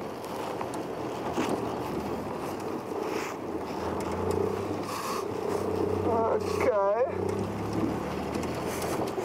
And Darlene, I strongly suggest coming out on safari. It's such an awesome experience. Of course, you're getting some great tastes of what it's like by joining us. But obviously, being here in the flesh is somewhat different. We're going to continue focusing our efforts on trying to find these lions. And while we do, you guys are going to jump back onto James's vehicle. I'm going to be taking... Hello everybody again. We've covered ourselves in rain equipment at the moment. Exciting news about the lion tracks. We're going to head in that direction, see if we can't give Scott a hand, and we'll see what happens. This is just wonderful. I feel the gentle pitter-patter of rain on the head. I feel it on the skin. I have put on some rain equipment, as you can see, and we've put on our fancy little rain cover on the dashboard here. And now we will try and see if we can help Scott find those lions. I'm just going to get an update from him. Scott, I'm on Philemon's cut line. Where would you like me to check? Come on, Zoe's, James. I guess it's the best bet up towards Ballinatlis, and I might go back to the last tracks then and take a short walk. Okay, copy, thanks. So, Scott is over there in that direction. He's coming towards this area. We think the lions are coming this way. We're not sure. He lost the tracks coming into the block, as he would have told you. So we're going to head round and head towards there, and we'll see what happens. You heard him say he might go to the last tracks and head off on foot.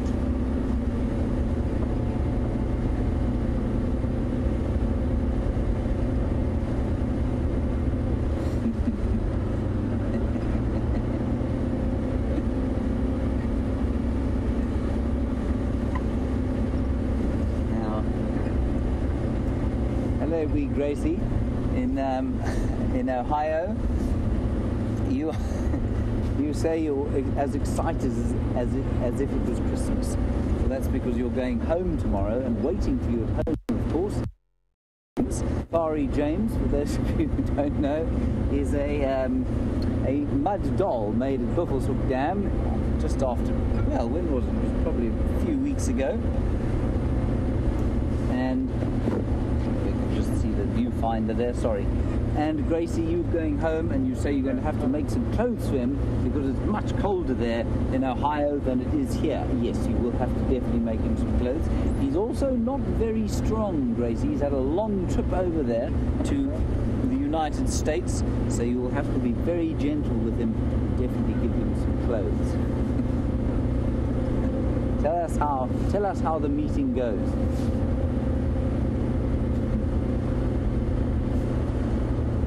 Now, tracking in this is not ideal because it will start to leave a crust upon the soil, but if you can get it just right, the lions will break that crust, especially after just a little bit of rain like this, so it becomes very easy to age the tracks if the lions are moving now.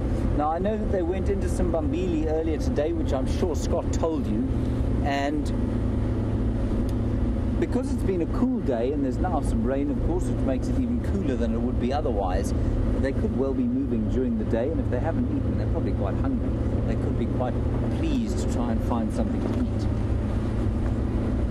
So that is David's hand, wiping the lens, of course. That is highly necessary when you're driving into a thick Scotch mist, which is in fact what we're doing now. Keeping an eye out for the tawny shape and colour of a lion.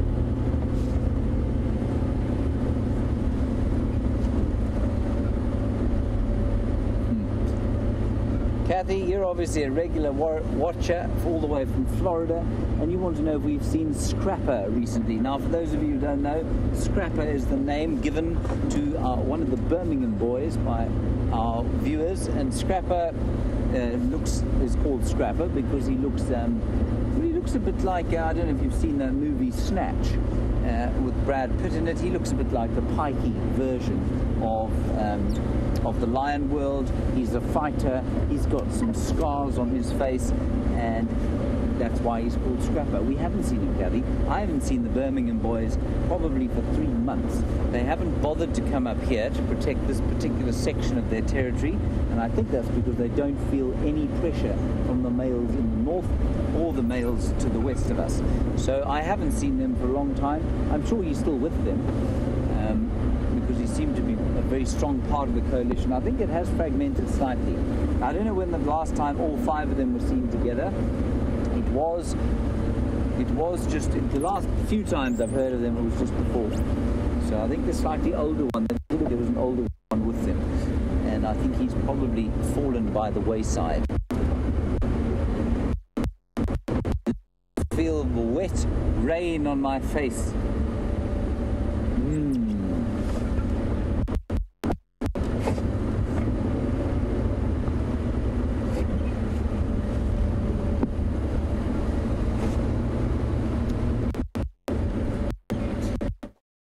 Last time we saw the Investec pack of wild dogs, you want to know about the wild dogs alive. The last time we saw the Investec pack was a little while back, but yes, all the pups were still alive.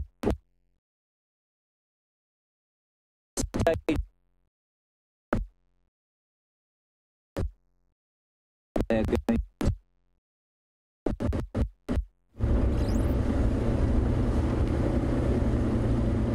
I don't know why the signal's bad here. It shouldn't be. It's not normally like this. It may have something to do with the weather. I'm not sure. There's a dyke here. He's just standing on the road. He don't know we've seen him. On a day like today, you must stop for everything you possibly can because things are thin on the ground. Right, he's gone, obviously. And then the last pack of dogs we saw was the Sands pack. And the Sands pack, they were, as far as I remember, 8 adults and 7 youngsters at the last count. And well, that's what they are now. And the number of pups at the beginning of their litter, and it's amazing. Of just 3 adults, they lost an adult, one of the females, I think, to a snake bite, we think, and raised those pups. Really impressed with them.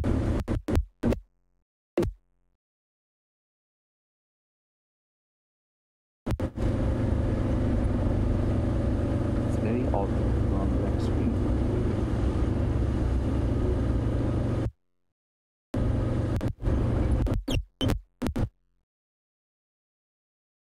Foundlings check.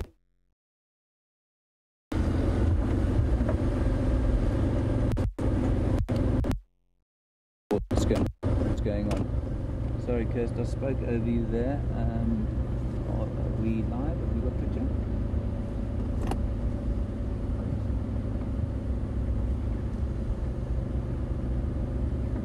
Okay. So Scotty's off the vehicle at the moment. He's tracking in this block over here.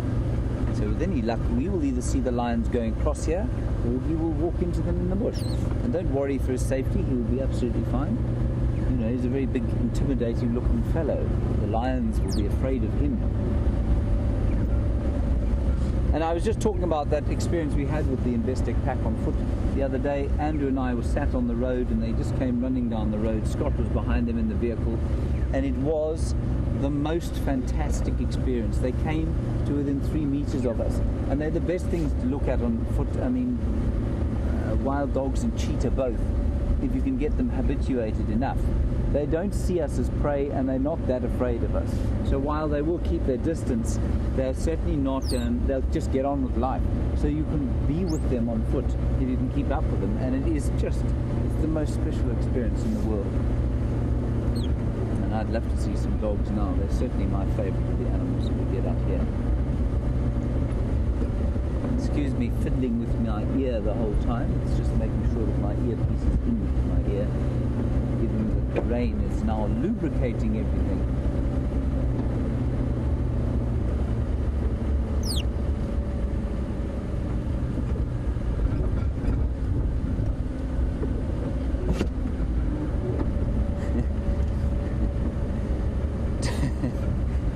Donna, you want to know what we like to be called? A guide, a ranger, a TV presenter, a TV personality, a person who loves their job too much. Donna, I like to be called James of the Wilderness. I find that is a title fitting my exalted station in life, and of course I'm now an enormous celebrity here on the internet. I have at least 25 Facebook followers, which is excellent. So, Donna, you know, you can call me James of the Wilderness if you like.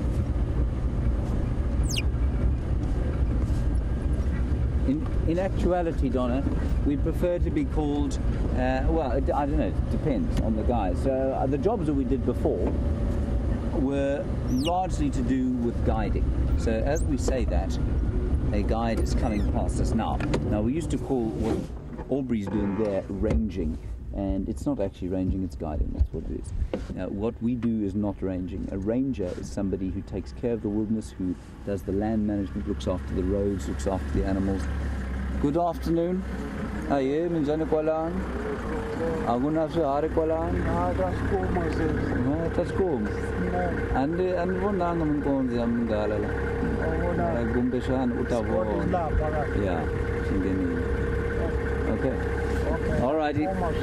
Okay. Utavonan. Enjoy. So I now lost my immobilizer. So that's Aubrey. He's from Juma, and he is a guide, a ranger like us. He's more more somebody who looks after the wilderness. I think you can call us whatever you like, to be honest. I think people who love their jobs too much is probably a particularly good thing to call us, Donna, yes. But presenter, I guess, would be the job description. Somebody said, what is your job? I think I'd say I was a presenter. I wouldn't say I was a guide. A bit of both, obviously.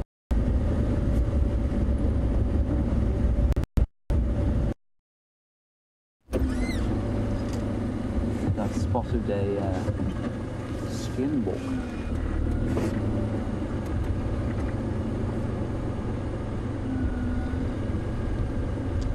David, you don't seem particularly impressed with that spotted steenbok. You see the steenbok through there? It's that very unimpressive looking brown thing in the middle of the bush there, about 100 meters away. If you zoom in there, you'll see it. Left a bit. Left a bit. Left a bit more. Left quite a lot. There we go. Zoom in there. You'll see him. Just material. Oh, there he goes. Well done.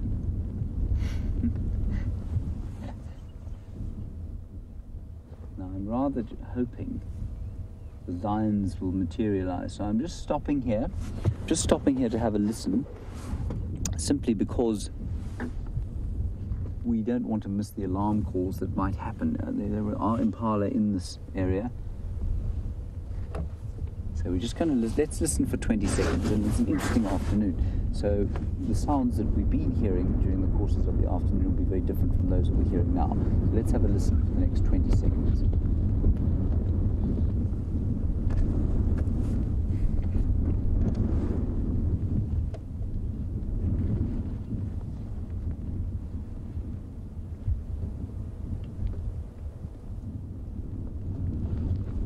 I suppose the only thing that you can hear really is the wind. No birds calling, no alarm calling, a strong wind blowing from the southeast. And normally, of course, in this kind of weather, all you want to do is go home and be inside. But, oh, it's so wonderful having weather like this. Right, we'll keep looking around here. I think it's quite encouraging. Aubrey's gone down the same road, and I think Scott is in this block where that steenbok was. It is a very large block, so that those lines could be anywhere inside the block. We're going to drive around here. Excuse me. I swallowed a frog. We're going to go along the road here and turn down towards what is known as the Gari repeater, and that's where a lot of the... There's a little road that goes in there. Oh, hang on here. Well, go ahead, Aubrey.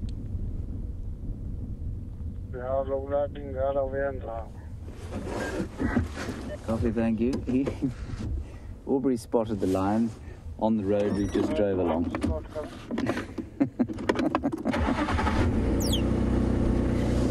That means I drove straight past them, everyone. That's not very good at all. It is difficult, in my defense, to look you in the eye and spot animals. Very poor. Sorry about that. What we'll do is we'll go in and we'll establish the sighting, and then because Scott's been looking for them, he can come over here and have a look and see, and then we'll go to the hyena den.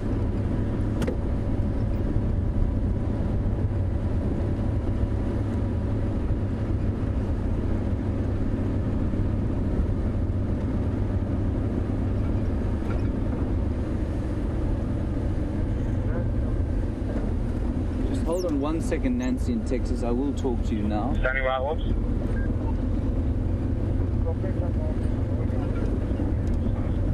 I'm just listening to Aubrey.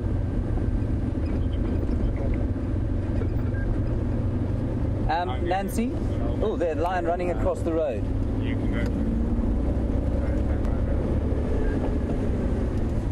There, just in there. These are not the same ones that Aubrey's got here. There, look, there's a lioness.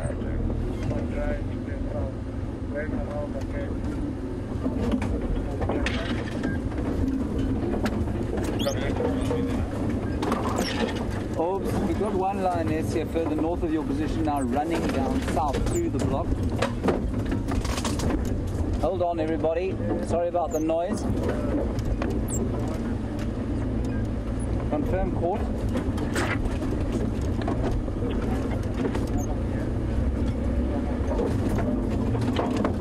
Okay. Apparently they're chasing some wildebeest. It's going to get very thick in here. She's still running through there. I can see her.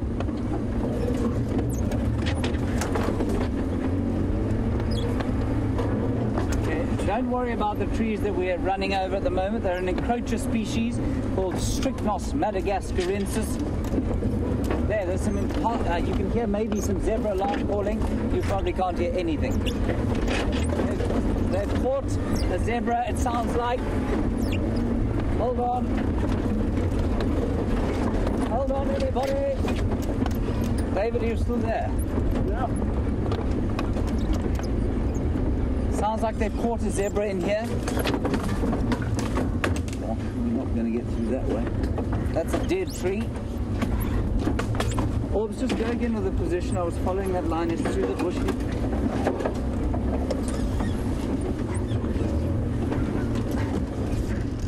Watch your heads, everyone.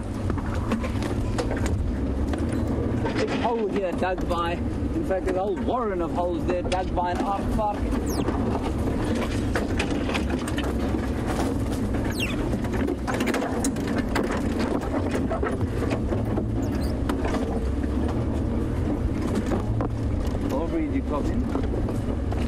Find out if we can still see them.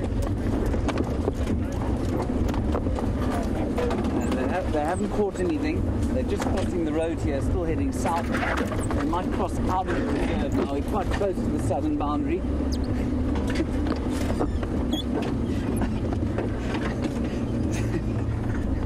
Sorry about this. And I promise you the noise that you were hearing is a lot worse than it is in real life. Well, we are in real life.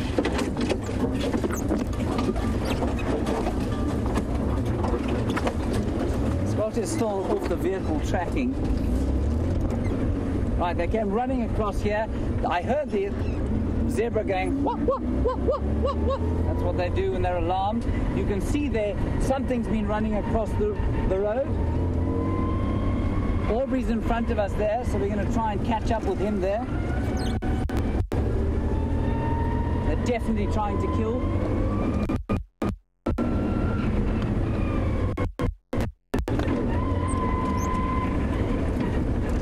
Orbs, have you got visual there? Oh, they've killed. I can hear something alarming. Oh, come on, you silly car. I can't get the car in reverse. Yeah, I got them.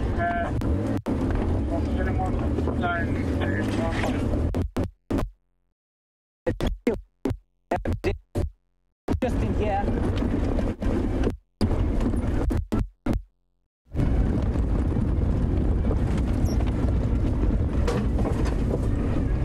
What's over here, Dave? There's a zebra alarm calling. Copy off. I'm moving Eagle. What's my best approach? Out there. Yeah, Dave. we're right there. Not of Gariman. Yeah, they killed it. Yeah, they killed his zebra there. Just right now. Copy that.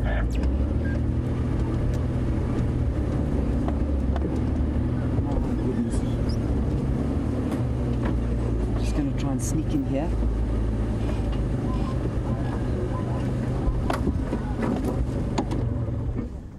Is that right, Dave?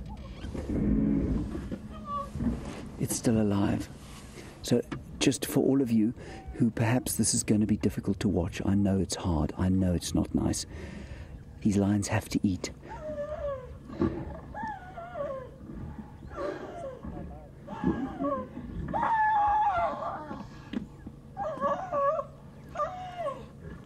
And although there is a very distressing sound coming out of the zebra, it won't be feeling anything. It will be in complete shock.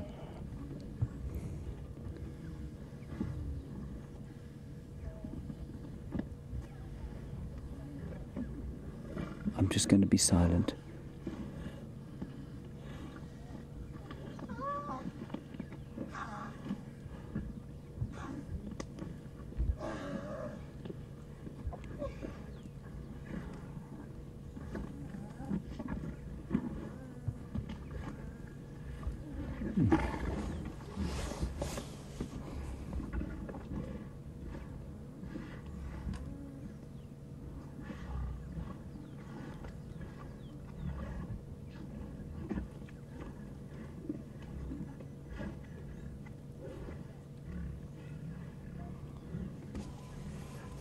Okay, it's dead, everyone.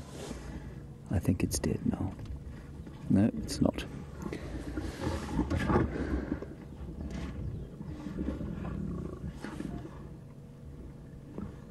I know this is very, very difficult to watch. I'm just going to be quiet. Let's see what happens here, and then we'll talk about it afterwards.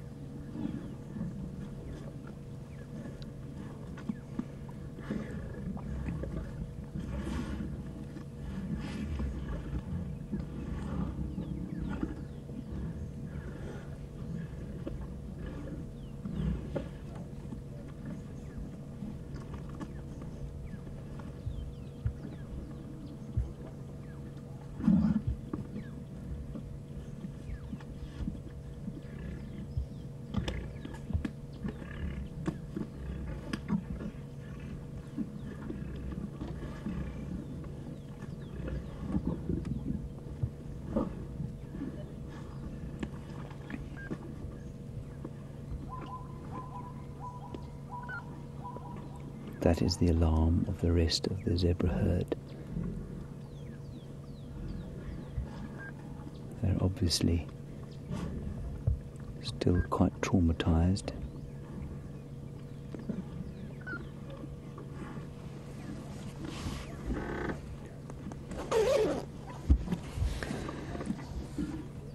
Cat, you want to know why they don't kill it? Cat, one of them does have its mouth crushing the windpipe. They don't think like that, cat. They think in terms of here is food, let us eat it now. They don't think let's kill it first, it's not making a noise anymore. As it was making a noise, she clamped her mouth over its windpipe. That's the lioness at the far end there. I think it's dead now.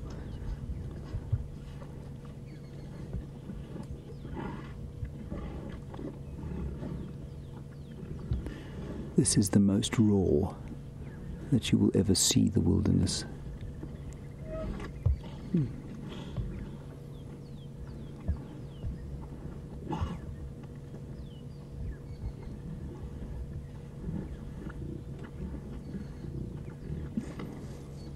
can hear them fighting with each other. That growling is not growling at the living thing. It is them growling at each other.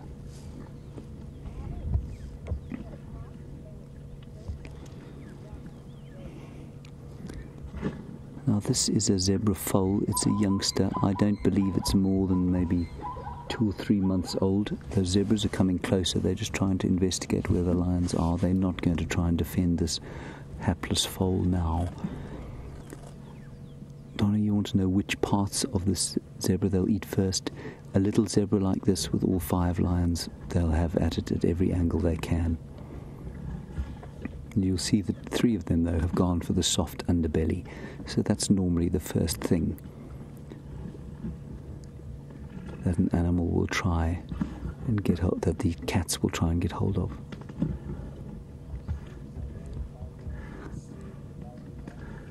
I think that leg kicking there, everyone, is just nerve response now. You can see this is the lioness that was at the head. She's the one who took the responsibility to clamp the windpipe shut. The zebra is now dead.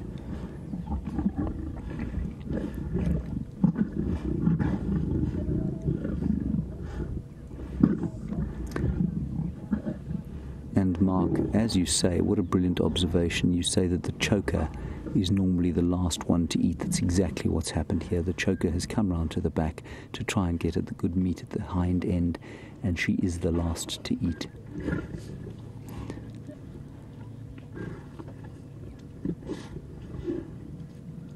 Now, this is going to get pretty gory, I must just warn you, everyone, but there is no pain being felt by that zebra anymore. It is dead, and this is the rawest you'll ever see the wilderness. And I don't know, I'd love to know how it made you feel. So send through in 3 words, if you wouldn't mind. Hashtag Safari Live, questions@wildearth.tv. Tell us in 3 words how seeing the life suffocated out of that zebra made you feel. I have my own feelings, and I'm sure you will have yours.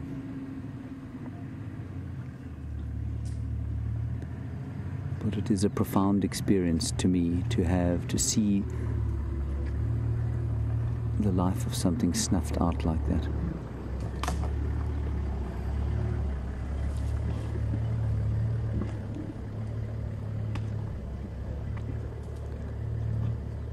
Hello, Mike in Florida and Jaguar. You want to know if the other guides saw the takedown? No, they didn't see the takedown. They just heard the alarm call. Aubrey spotted them, the first ones. Then we spotted the second one. We followed her through the block there. And he saw them chase the zebra. He didn't see them actually kill.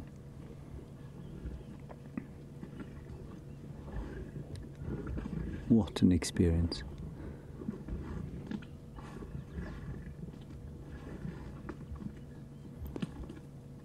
Of course, other than the zebra, we should feel sorry for Scott, who's actually tracking them. Right. Whew. How'd that make you feel, Dave? Iconic.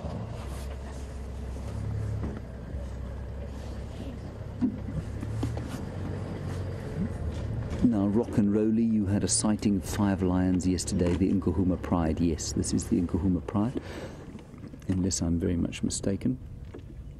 But this is the Nkuhuma Pride, 5 lionesses, and they're now in a feeding frenzy. The zebra will not last for the next hour.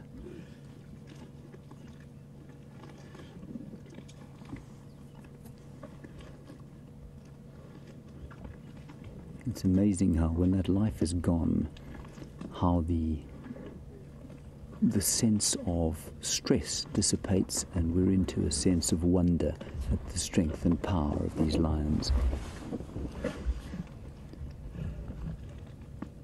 And that blood-curdling growl that they give to each other is just quite something.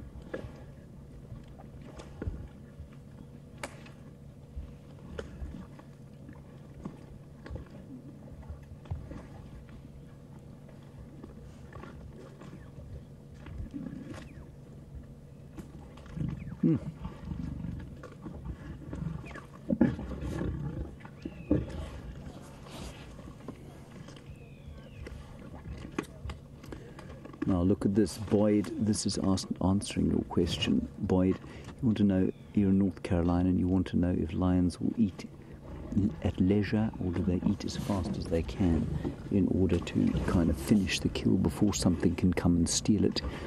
Boyd, they will kill and then eat as fast as possible. But if it is a big animal like a buffalo or a giraffe, they will not be able to eat it all at once. And so they hear other zebras' alarm calling behind us. And so they will eat it until they are stuffed full, then they will lie on either side of the kill and then come back and feed periodically. Buffalo can last 3 days, giraffe 4 or 5 days. The zebra is not going to last, I don't think, the next hour or 2. You can see they're absolutely voraciously eating it. They are, all of the internal organs are already finished. The stomach has been finished. You saw that come out. There's a real smell of innards around here at the moment.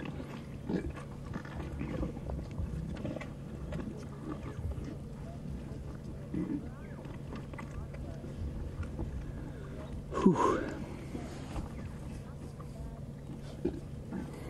Now, Brian in Toronto, you want to know if it's true or not that the trauma that is apparent when we look at something like this is not as bad for the animal being killed as it does actually look. Brian, I think that is the case. We are, as mammals, are programmed to go into shock. Adrenaline courses through our bodies. Our kind of instinctual brain takes over. We stop feeling. We get tremendous strength boost. Same happens with human beings in conflict situations if they're in a battle. And I think it's exactly the same.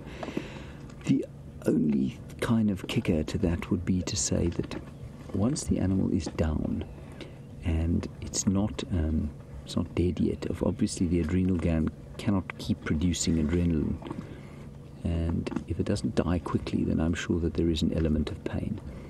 But of course it doesn't remember that pain at all. That's probably only a minute or two. And if the pain becomes too great, of course, the animal will just pass out.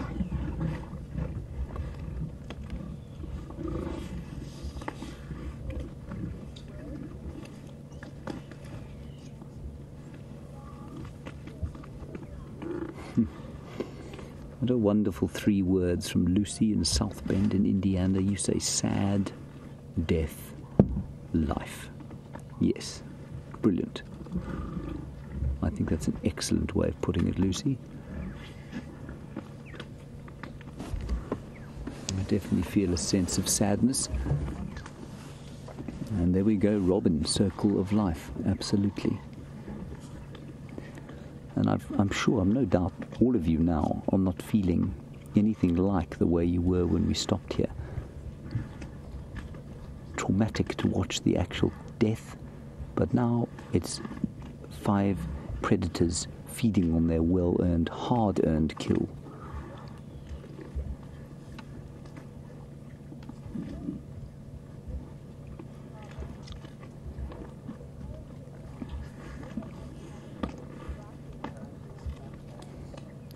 Now, Vicky, good question. It's a small zebra, probably weighing in at roughly, let's say, 60 kilograms or so. And, Vicky, that's not big. How many pounds is that? That's probably about 140 pounds. We want to know if they will kill again after this. Will they hunt again, or will they go and rest? Vicky, they will most certainly have a rest. If, however, something was to come past here, they would almost unquestionably take it down if it didn't look like it was going to be too much effort. Now, there is a hyena apparently making its way here. We won't turn the camera to it just yet. It was spotted by Brent Leo Smith, who is in fact guiding some guests today from Djuma. I had to tell him to be quiet a few times, he got so excited.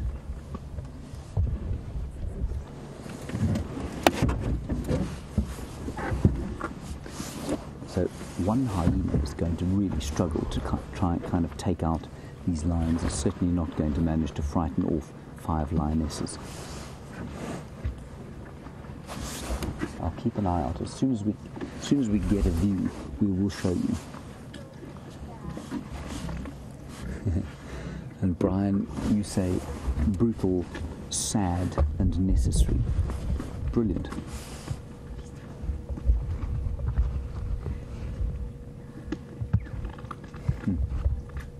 And Manzi, you say tears, tears, tears. Yeah, I mean, there's definitely an element of that. I always feel quite traumatized when I see these things.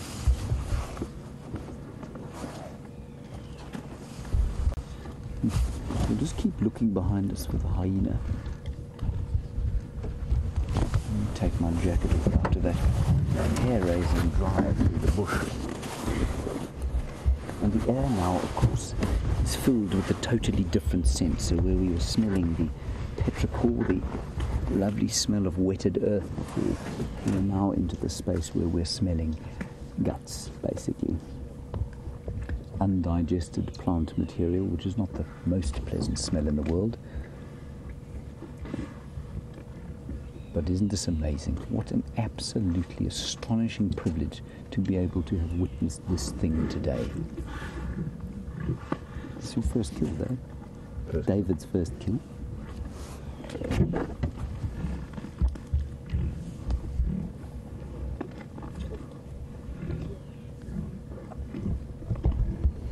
So I think I mean, this kill will definitely go quite far for them. It will satisfy them for a day or two. Whether they will choose to kill or not, again, will very much depend on the opportunities that present itself and, of course, the weather. We don't often see lions, of course, killing during the day. It hardly ever happens like that. And when we do see it, it's just a real pleasure. Because normally it's done under cover of darkness, except on a day like this where the wind is blowing. They're difficult to smell. And so the prey are always a little bit weary. It's why we haven't seen a lot of animals today. We've been driving around, the wind has been rustling through the leaves, the rain is damping any smells, and so the lions will hunt. They know that the herbivores are at a disadvantage.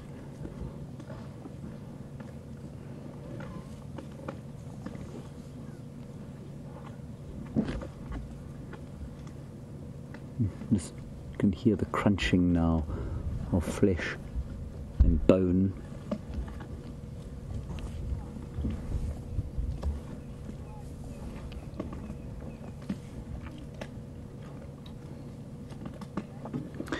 Now, Erin in Michigan, you ask a fascinating question that the textbooks will explain exactly the way you have.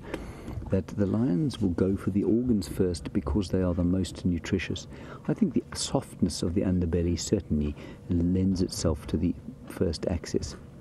The organs are full of nutrition. They're also full of fat.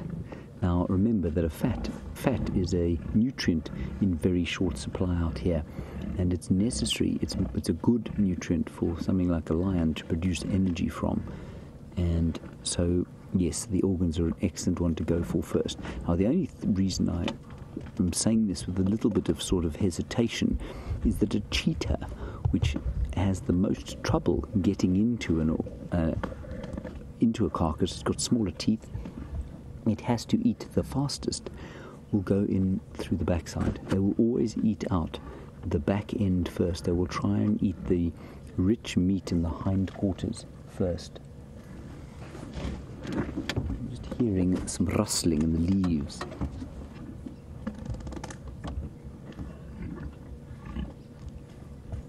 Thinking maybe the hyena's approaching, but it isn't. So yeah, I think it is. I think it's a bit of both. I think it's because of the nutrition and the access to get in. Now, Sean, you're in Secunda, and you want to know if these conditions are perfect hunting conditions. I think I'd say they're slightly sub-perfect. This sort of atmosphere, wind, rain at night would be even better for them, but they will take the opportunity during the day like this.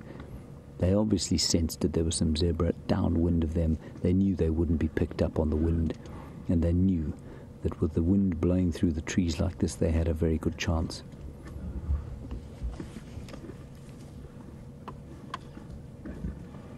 Now, I just want to give you a sense of the scale of these animals. These are not small animals. These are bigger than any dog you've ever seen in your life before. They are bigger than, obviously, than any cat you've ever seen before. And we're looking at these adult females sitting at about 120 kilograms. That's about 260 pounds. That is an enormous animal. It is built for strength, for hunting, for speed, and for fighting, which means that it is an immensely, immensely powerful animal. 5 of them, the zebra foal, would have stood no chance whatsoever.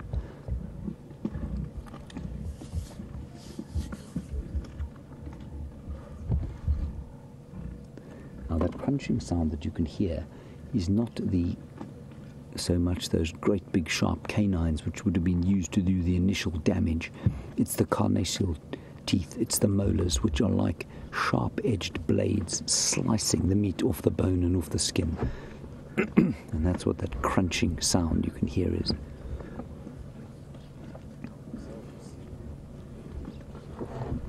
And I don't know if you noticed this or not, but there's complete silence from the other 2 vehicles next to us.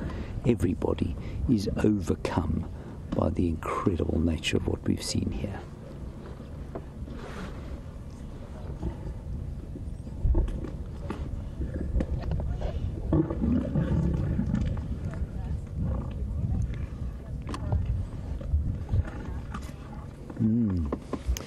Now, we were talking about the hyena perhaps approaching. Hyenas, of course, renowned for their ability to eat bones. And Jen, you're in Minnesota, you all know if the lions will eat some of the bones. They will eat some of them, yes. I think the large femur and perhaps the front shoulder bones they won't eat, They won't eat the hips, I don't think, but they will eat the smaller bones, definitely. The only reason they don't eat all the bones is they don't really have the teeth for it, or the jaw muscles like a hyena does. The hyenas will get something from this. Now, a hyena who has come across this, they're incredibly patient, will normally just lie off in the distance, keep a safe distance from them, and then as soon as they disappear off to go and have a drink, or perhaps they decide they've had enough of this kill, he'll sneak in and eat the rest of the bone. And what he'll be going for also, very fat-rich, nutrient-rich section, the middle of the bone marrow, and that is what the lions will struggle to get at.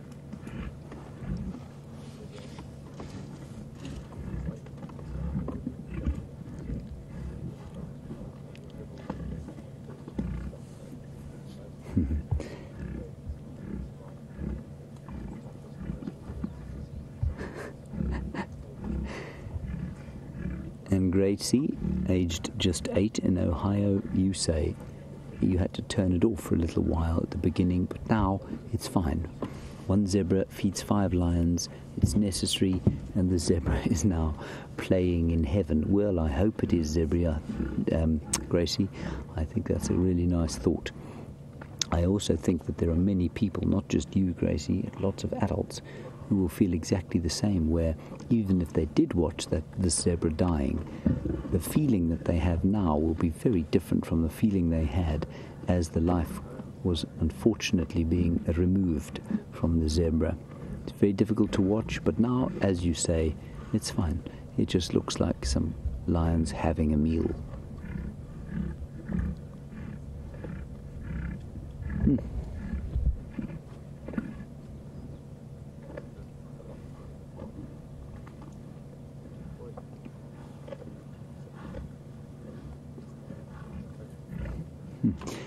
And Anne, you're in British Columbia. Your 3 words for the scene: nature's awful symmetry. Yep. Very nice. Very nice way to look at it. It's a quote that I often try and remember the exact words to, which I never can, to my eternal discredit. But I heard David White say it once, and I think it comes from a Native American sort of chieftain's speech. And he says, or he's talking to a youngster about being lost in the forest. And he talks about the fact that the wilderness will kill you just as soon as it will save you. So the wilderness looks on us and looks on all of the animals here with a kind of, what should we say, what's the word I'm searching for? With an indifference. We are all part of the wilderness, these lions, the zebra and us. And so while we draw tremendous strength from the wilderness, it is well to remember, of course, and that is why we love it so much, that it will save us just as soon as it will kill us.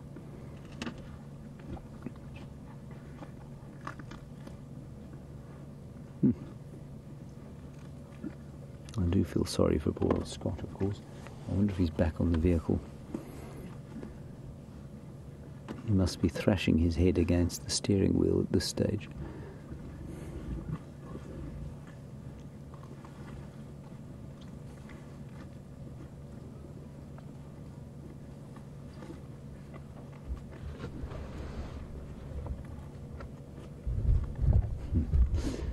Now, Boyd, you're in North Carolina. You say 1 zebra feeds 5 lions.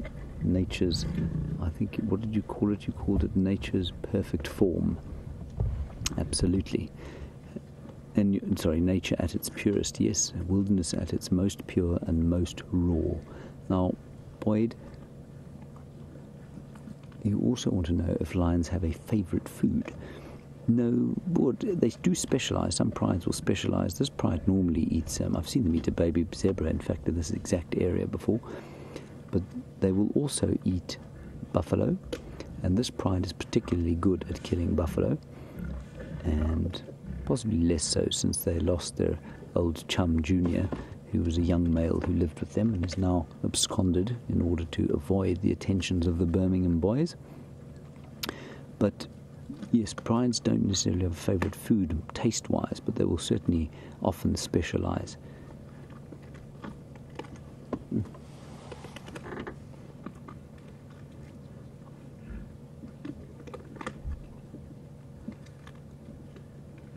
Quite amazing.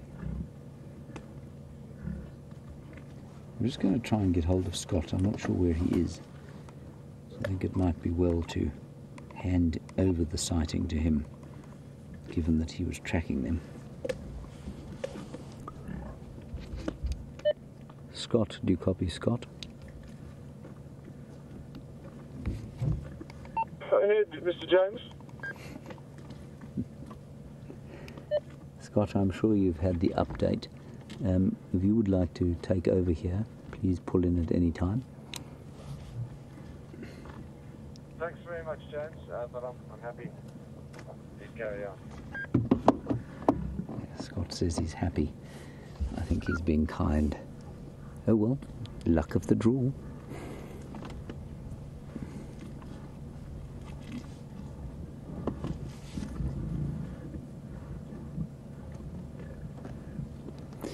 Now, Susan in New York, in Long Island, New York, as we watch the lions devouring bits and pieces of this zebra, you want to know if there is anything that they will not eat of the zebra. Yes, there is. They will avoid eating the hooves. They are totally indigestible. And even hyenas can't digest hooves. They'll eat them, but often they'll come out almost intact out the other end, which must be a deeply painful experience.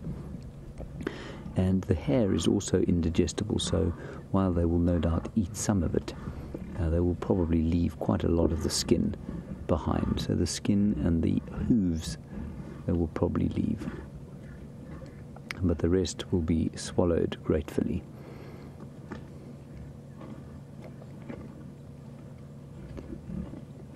I'm just going to tell you what, I'm going to sneak a little bit forward and see if we can't get a slightly different angle, just for the sake of it, just so that you can see a little bit more of the feeding.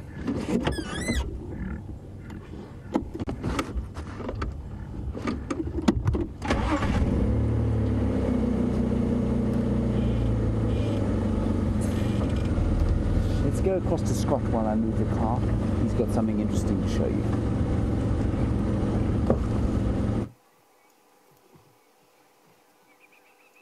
Hello everyone, and we're just playing around here with this little device, selfie stick, pow, and there's a little feed coming through to my phone. There's a slight delay, as you would have noticed. Oops, not a very good cameraman. That's why VM rushed out of there.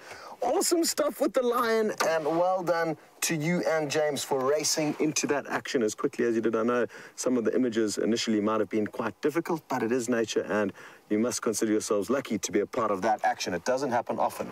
So I'm going to take you to show you a nest of a red-breasted swallow. They're a monogamous couple that live in this area, and we saw them perching on this buffalo thorn tree earlier, and I finally pieced together the puzzle that they will be nesting in this road culvert. They often nest in road culverts, which is basically a pipe underneath the road, and I'm going to take you along to go and see it now. Cool. So what's interesting is that they prefer to nest in these road culverts as opposed to any other place. So if there wasn't these man-made structures where they would nest as under logs or in termite mounds, that would be a good place. But they have got this incredible ability to build these wonderful kind of upside-down igloos, you could say. And you guys are going to have a look at that right now.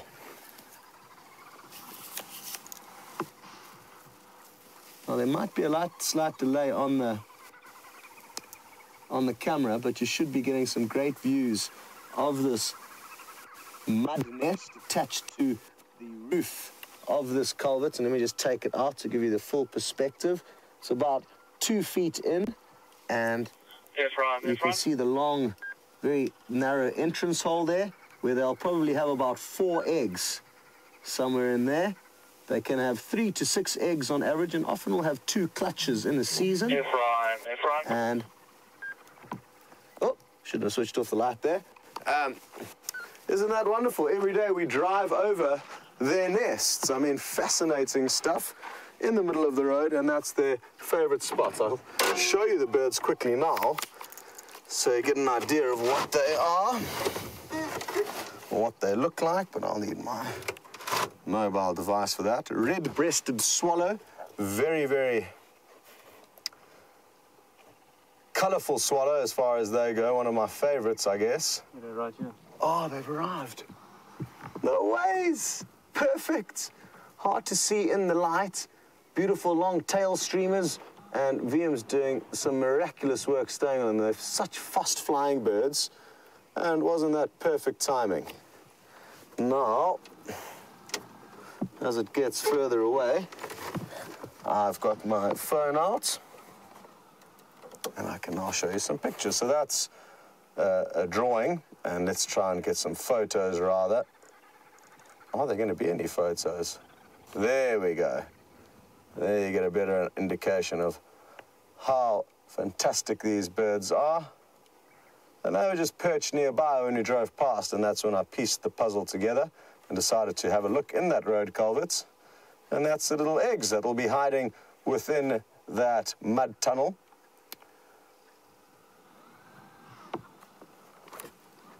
Oh, it almost flew in. I don't know if you see, it's coming past again. Let's watch closely. Oh, thinking about it.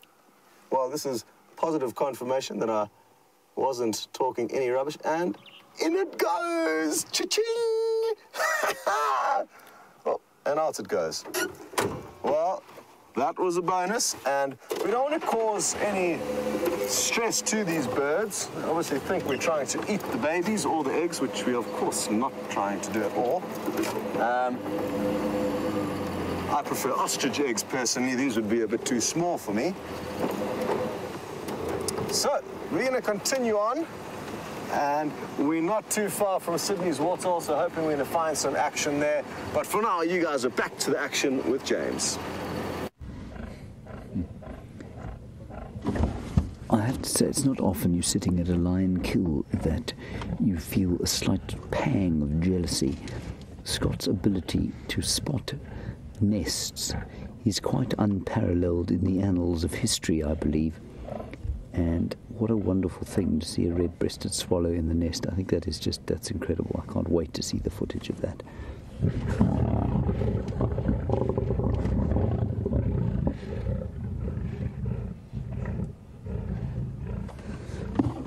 And let there be no doubt as to the egalitarian nature of lion society. You can see that they are fighting over the food.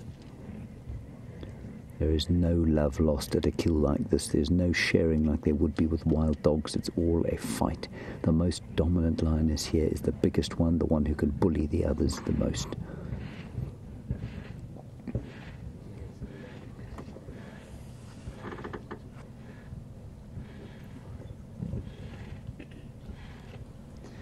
And Tony, as you say, I mean, before that growl, it does appear to be slightly unusually orderly dining here. It is because there's enough space for them all, but I think things will get a little tense as the meat starts to be finished. You can see the two in your picture there are difficult to describe. So one on your right-hand side of your picture, and then the one which is almost invisible, the other side of your picture. Those two are holding on to the same piece of meat. They are not letting go, and I think that they will have a scrap with each other fairly soon.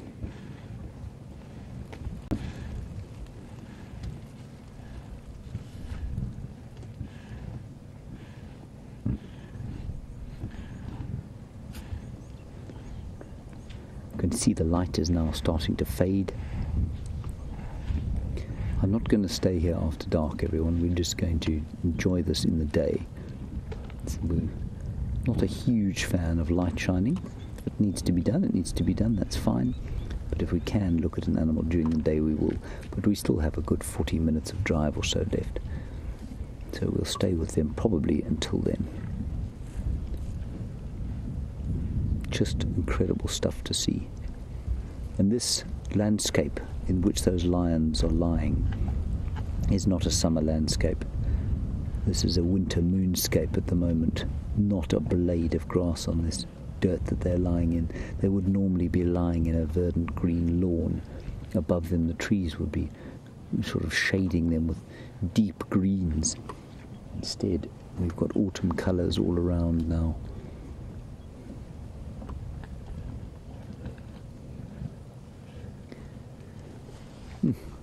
What an incredible experience that was.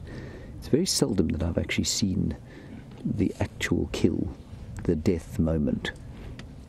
And it is a profound experience. Those two on the left-hand side there, those ones that, centre picture for you, they're not eating the hip. Not the hip, the coccyx, the pelvis. So once they're down there, they must have eaten pretty much all of the good cuts of meat. And it's not easy, you know. Picking a carcass clean like this cannot be easy at all.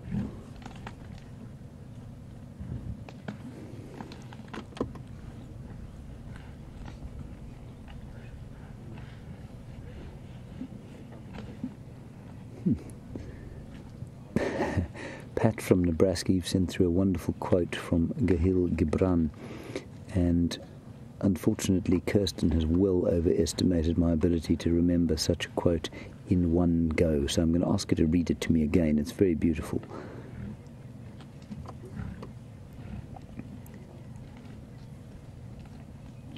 For life and death are one, even as the river and the sea are one. I think that's wonderful. Thank you for that, Pat.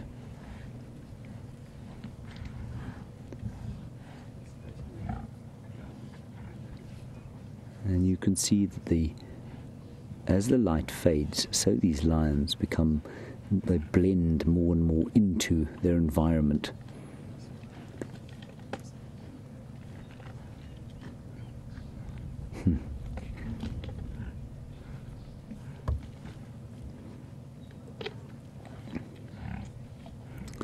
Now, Steph, you're in Boston and you want to know how long it will be before the lions move on, try and find something else to eat. I don't think they'll be here tomorrow morning unless they have decided they're quite full. They might spend the night here snoozing a bit. But the zebra's not going to last long. Like I say, I don't think more than another, I said an hour initially, I said maybe 2 hours. Then I think they'll probably give up.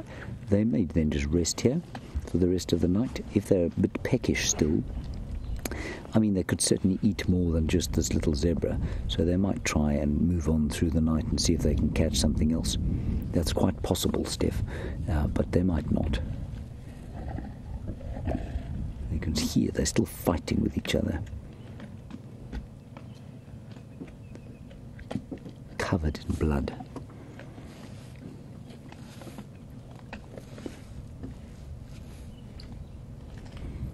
Dave, should you want me to light it up a bit? It's all right, hey?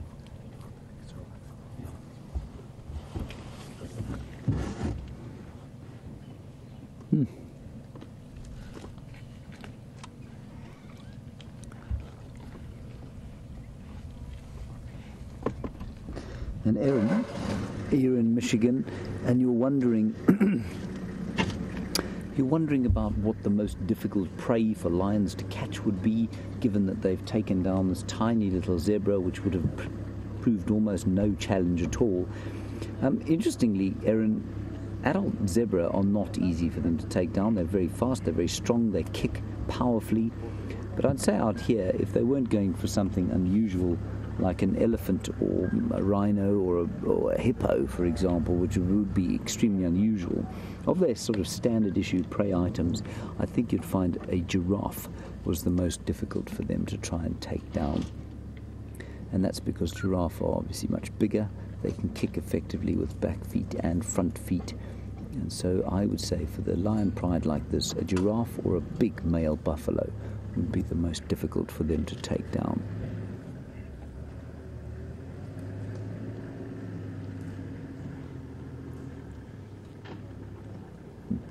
That is Brent leaving us. So I'm going to assume that everybody is happy to stay here, and if you would like to move on, well, you can say so. I think, though, we'll probably stay here for the rest of the drive. I'm fascinated by this. And there goes Aubrey also.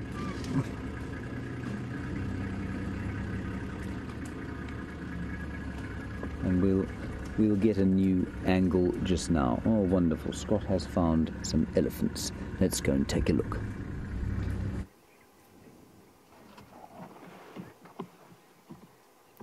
Well, what a wonderful view it is out here overlooking Sydney's waterhole on this gloomy evening, with a large herd of elephants, some of which are on the northern side of the waterhole and the others are on the southern side. There's a small little kind of man-made watering point, which is just over there where those ones are. So that's kind of a little freshwater outlet that they'll be enjoying. Hard to see from here, but there is a small trough there. There you can just make it out.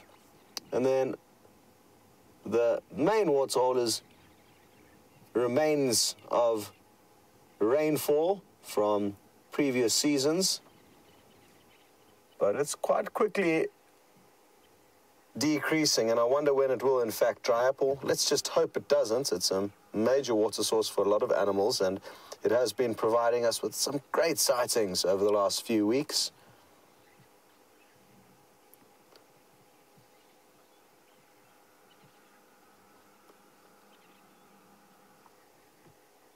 And not only that will they be enjoying their slightly lubricated meals that they're feeding on, but they'll also be enjoying this cool weather.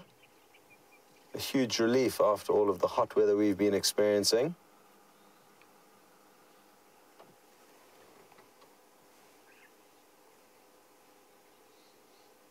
Looks like a few young bulls having some argy-bargy there, playing around with one another. A few other animals that we could expect to arrive at any stage are hyena. I've noticed that there's a couple of hyena that at just about this stage every evening they come from some mud wallows. Guessing somewhere off Vuyatela Access Road, not too far from here, and they come from a southerly direction to the north for their evening drink before heading out to look for some meals. So don't be surprised if some hyena come onto the scene.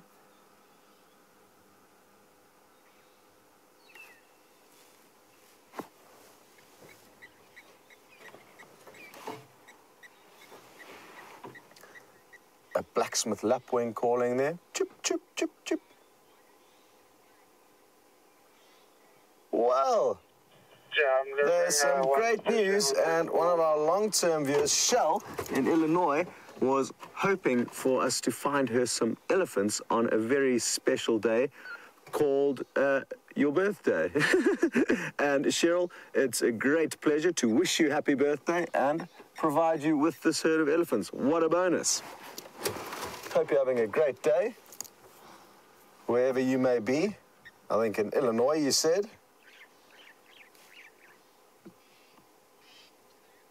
And this is quite a large herd. It could be two different herds that have converged simultaneously, or possibly just one big one. I'm not too sure how many are in there. We can try and count. Oh, look at the hippo. Hello. You come to say hello to the elephant. That's quite strange. It looks like a small hippo. And I wonder if it's not eating the elephant dung due to desperation. Could be. It's too far to see, though. They technically shouldn't, because they prefer feeding on grass, but during a drought, strange things may happen. Look at the elephant just kick that dust at it. Like I said, it's not a large hippo. It's certainly not fully grown. This is fascinating. And who knows why it's coming out at these elephants. We could see something quite horrible happen. You could see these elephants run into it and barge it. Like I said, during droughts, strange things happen, especially these two bulls who are playing with one another. They may decide to start playing with that hippo. And I've seen footage of elephants teaching hippo, rhino, buffalo very cruel lessons and bullying them, sometimes to the point of death. And like I said, this hippo is small. Let's see what it does here.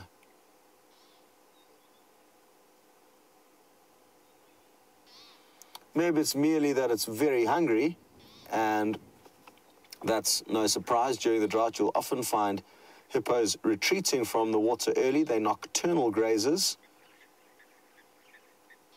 in search of food to fill their hungry bellies.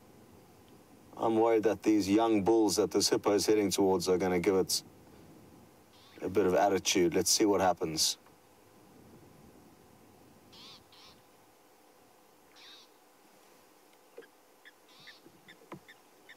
Oh, here we go.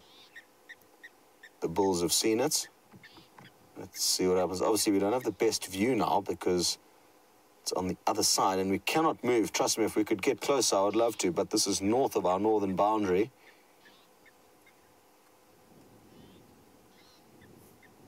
Here comes the hippo. There goes the bull. As soon as it turns and shows any sign of weakness, you may find the Ellie bulls turning on it more aggressively. But not so much. Not so much that I thought they would. Oh, that slightly bigger bull is now throwing its trunk out. Fascinating stuff. Nothing too serious though, thankfully, for that little hippo. But some very interesting interactions between those two large species. I believe James told you he thinks it's the elephant and the giraffe that are the hardest animals for lions to take down. I think he may have forgotten about the hippo and the rhino, because those two are also two very big animals that we get in this area. And let's just see what happens here if there's not any more interactions that may unfold. Oh no, it looks like the hippo is cleverly retreated back into the water.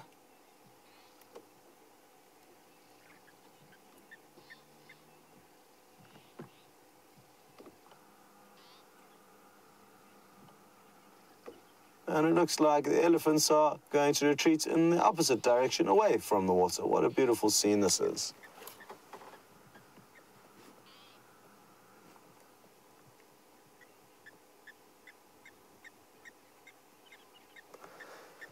Now, Cheryl, we can try and count. 1, 2, 3, 4, 5, 6, 7, 8, 9, 10, 11, 12, 13, 14, 15, 16, 17, 18, 19, 20... I'll say at least 20, but possibly 25 to 30. I just did a very quick head count.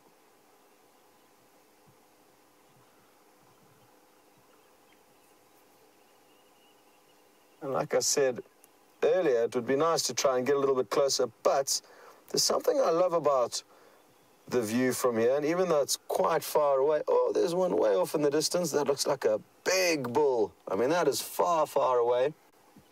And it still looks really impressive, the one on the opposite side of the dam wall.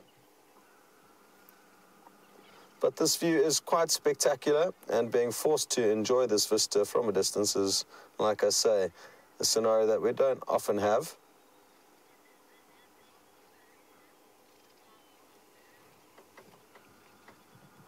Hello, Papas, and you're interested to know my thoughts on man-made waterholes and how much of an effect they may have in the evolution of a species. Sure, evolution takes many, many hundreds of years, but I guess if the waterholes are here long enough, it will have, therefore, evolutionary impacts on it.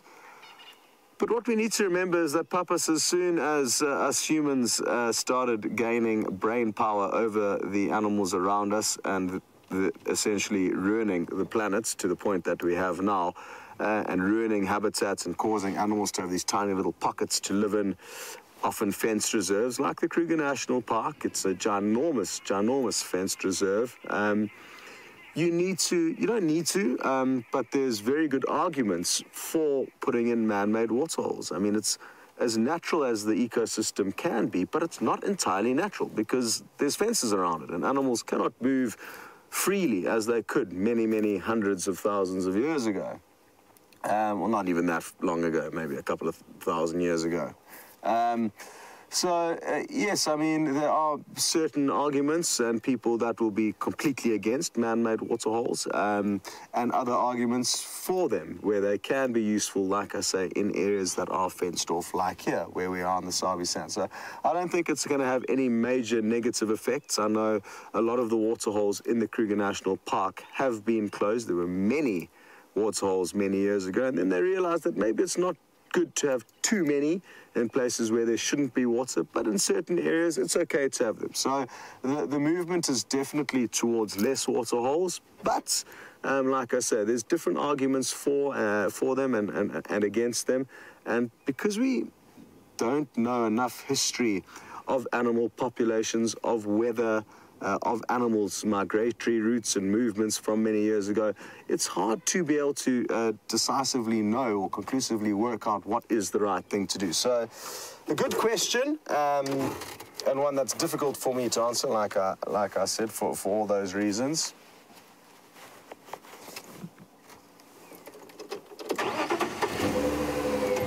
Tom and Dallas, you would like to know how long do I think this waterhole will last for? And I would say at least another month without any rain. So it's still good for, yeah, like I said, at least a month, possibly even a month and a half would be my guess, without any extra rain. But I'm told that we can be expecting some decent rain, I think, later on this week. The weather gurus seem to forecast that, which is great. Okay, I'm sure you are all wondering what is going on with the lions. So why don't you head over to James and see what exactly they're up to now. Unsurprisingly, we haven't left. Everyone else has left.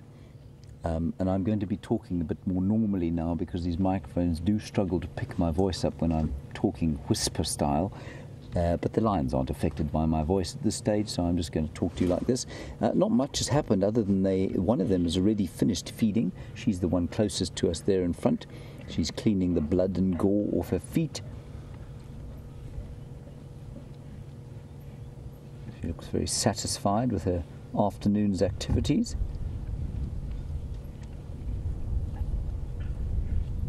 And the rest of them are still eating. And they seem to have calmed down. There's the odd growl, there's the odd sort of at each other. But pretty much, I think most of the good stuff's done, you know. Oh, Scott's got something special for Walt. Well, Walt, I hope you're still with the water bucket's not going to be good enough for your profile picture, but there goes the telltale white rump of a big male water bucket that's just crossed over the road. And just to know, we hadn't forgotten about your request, Walt, but it looks like you may have to wait for the sunrise safari or tomorrow's sunset safari to get your profile picture. We're going to send you back to James. Well, Walt, I hope you enjoyed your water buck. I've never been asked for a water buck before. I think that's wonderful. There's a lioness just getting up now. Same less than hungry one, walking around just to check Dave out, see what he looks like, see if she might like to eat him. But no.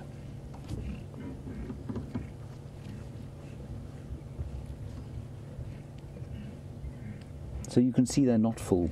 Very interesting that. So, I mean, this would have been a nice meal for them, but she certainly doesn't look that full at all.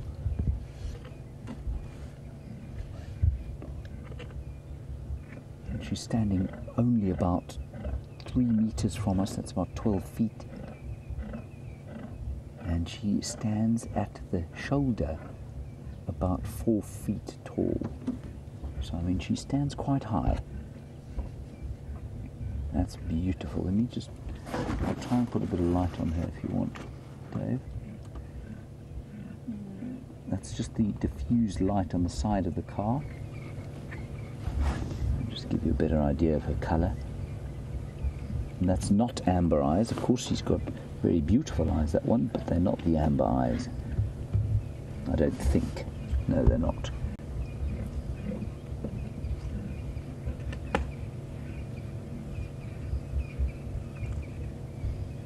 Now she will clean the blood off her face.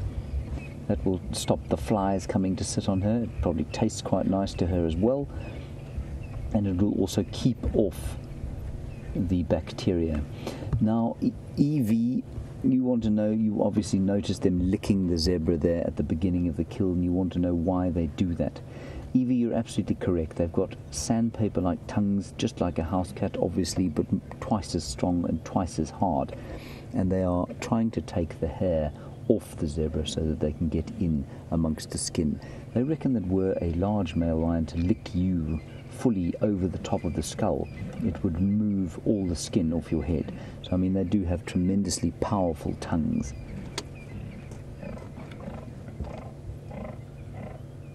And she's been looking around as she came away from the kill, and I wonder if she hasn't picked up the scent of that hyena that was here earlier.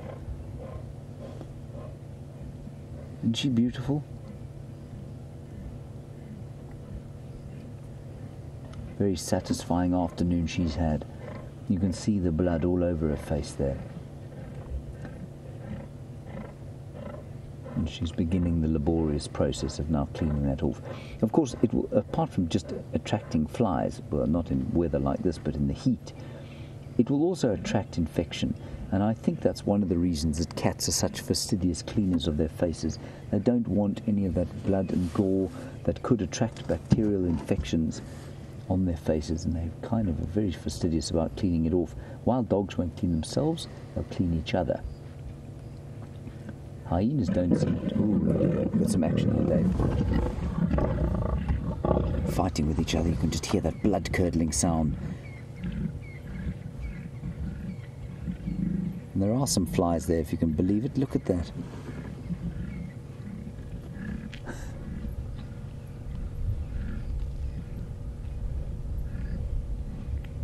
There are already flies there. Even though it's a cold day,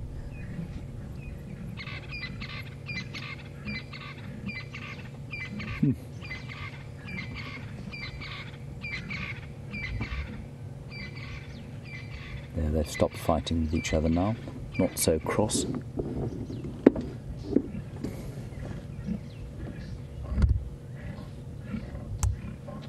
Now, there are a few things I wanted to say. Just there's Amber Eyes. Look at her eyes. There you can see. Look how orange they are. Isn't that lovely?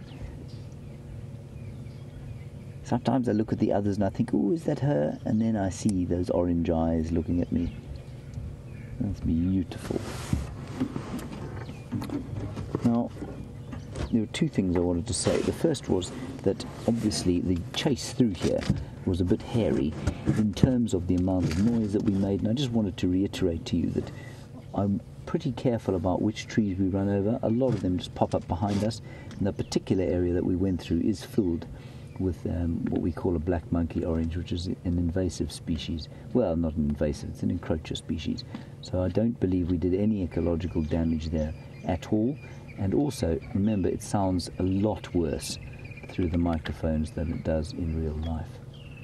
And the second thing is to say that I'm more than happy to shine a light on these lions because they are the apex predator out here, apart from us, of course. I don't believe that there's sufficient hyena activity here to possibly threaten them, and I don't think the light affects that situation anyway for lions.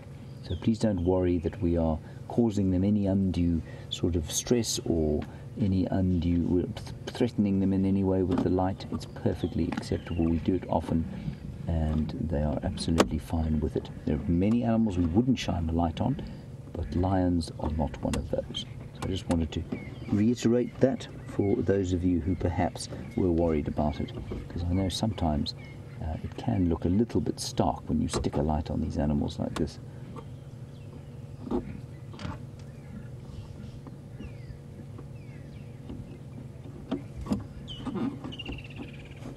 Now, speaking of the hyenas, let's go to Scott.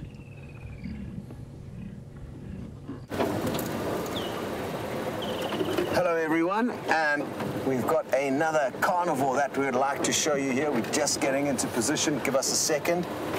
We're going to get some great view of two hyena that are slowly making their way towards us.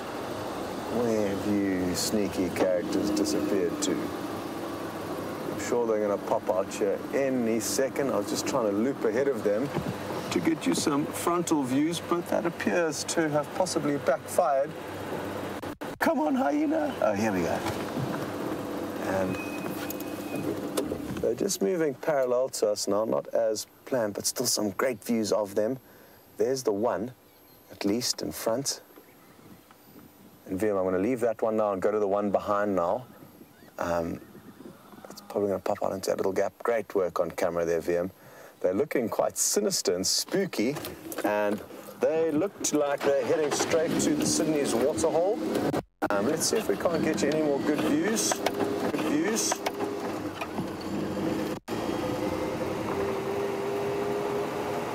Which I think we might be able to. Yeah, this is going to be great.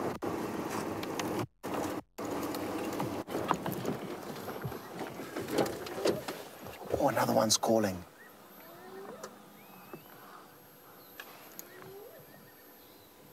Hopefully these ones will return the call. It's just behind the bush. Here it comes. Please call for us. Please, please, please, please. Other one's just in the background there, VM. Great work. Oh, I really was hoping they were going to call for us. It's one of the most awesome calls to hear from close, but alas, no luck tonight. Maybe those ladies are going to call for you, though, by the end of the safari. That will be great. Well, what a bonus. A carnival-filled afternoon, and we're going to send you back to the lions now. Now, the lions have heard something off in the bush there. They're all looking. I'm going to get the spotlight out and just flick it through the bush there and see if there isn't something coming, like a clan of hyenas. I don't think there is.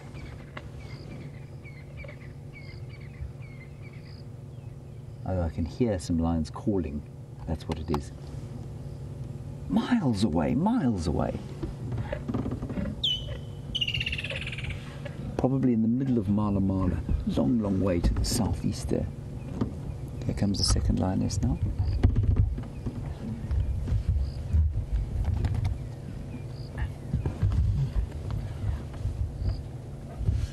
Isn't that wonderful? They're 3 feet from us, and while we were off air, of course, I remembered that for Dave, this is a very new experience. He hasn't done wildlife before, and this lion sat 3 feet from us, and Dave said, how are you so confident that we're safe over here? Now, of course, if you haven't seen lions at that distance, it's terrifying.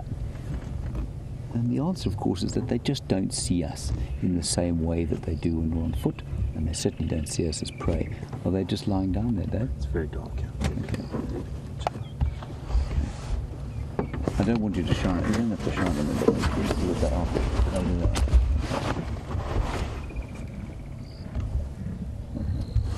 Tom, we're just going to quickly show you where they are. I'm not going to move at this stage because they're a bit close. I haven't got a shot. There you go. You don't have a shot. And Tom, you want to know if we're safe when they finish or when they move on? Yes, absolutely. I didn't park where that lioness came and sat, remember. She was sitting in front of us, and then she moved, and she felt very comfortable to come and sit there. She didn't feel threatened. She certainly doesn't see us as something to eat. Magnificent sighting. Just very, very special.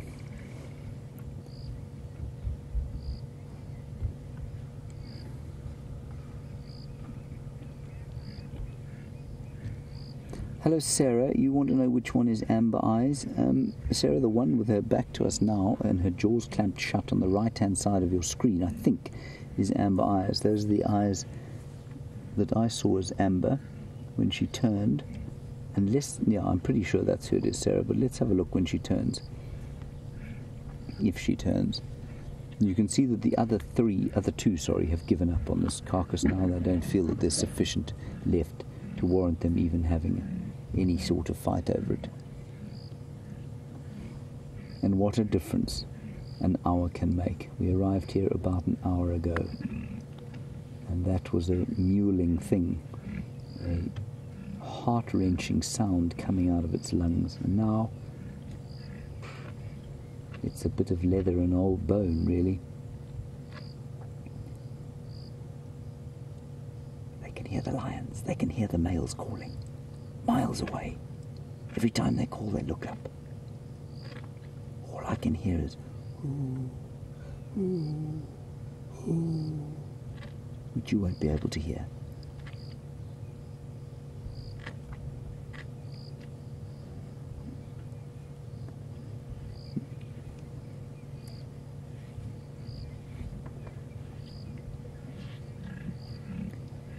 Now, Darlene in New Hampshire, very nice. Of course, we talked about the hyenas. They might try and scavenge this kill if a large group of them came through here. I don't think a large group will come through here. At this stage, there's not much for them to kill anyway. You want to know about the avian scavengers, the vultures. Would they come into the trees now, or are they only daytime scavengers? Darlene, two things. They're only daytime scavengers, and secondly, they will struggle to fly in weather like this.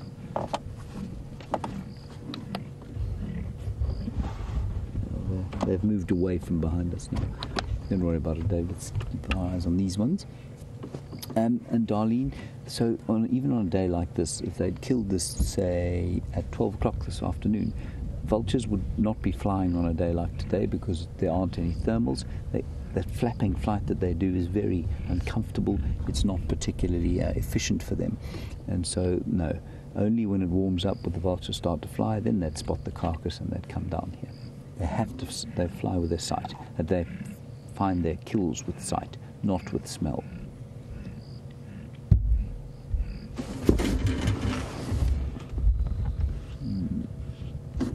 The other two are just resting quietly behind us.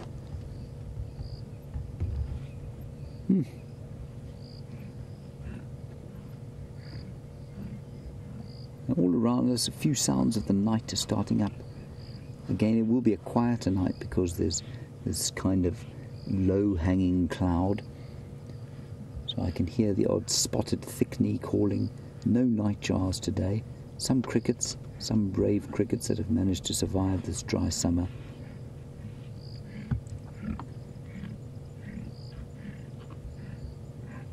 Lovely sounds of the night which almost creep up on you without you realizing it. Suddenly there are crickets stridulating around the place.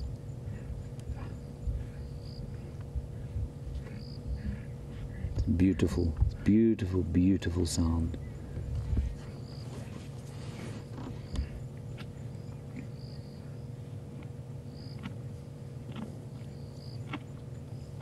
Hello, Pelican Penny. How very wonderful to hear from you. How wonderful that you are watching us.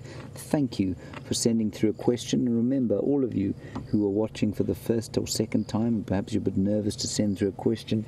You think it might not be a valid question or it might be a stupid question. Please don't feel like that at all. Please feel comfortable and free to send us any questions you like. Pelican Penny, you want to know if the mother of this hapless foal, who is almost finished now, would come looking for the foal, or does she know it's dead?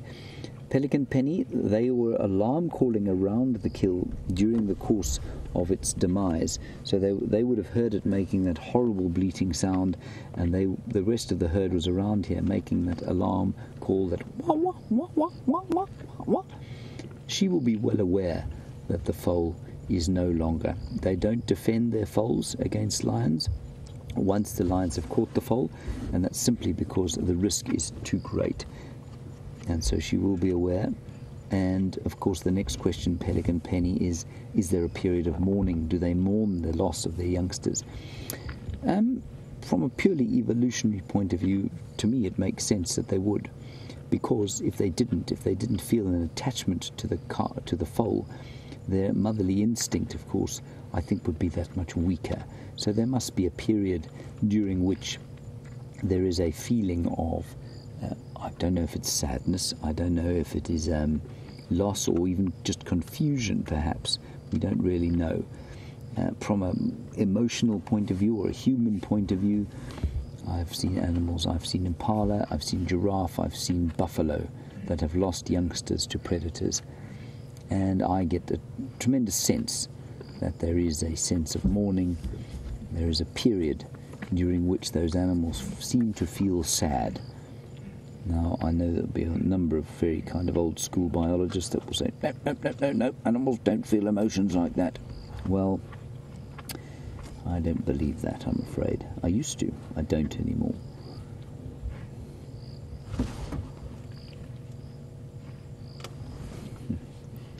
Just keeping an eye on those ones behind us. They seem to be fast asleep.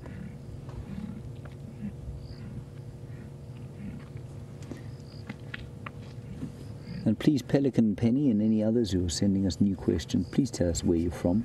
It really is lovely to know where you're from, whereabouts on the great wide planet Earth you happen to be joining us on safari from. There's the last bits of the legs going there. Let's head across to Scott now for his last segment, and I'm going to stay right here.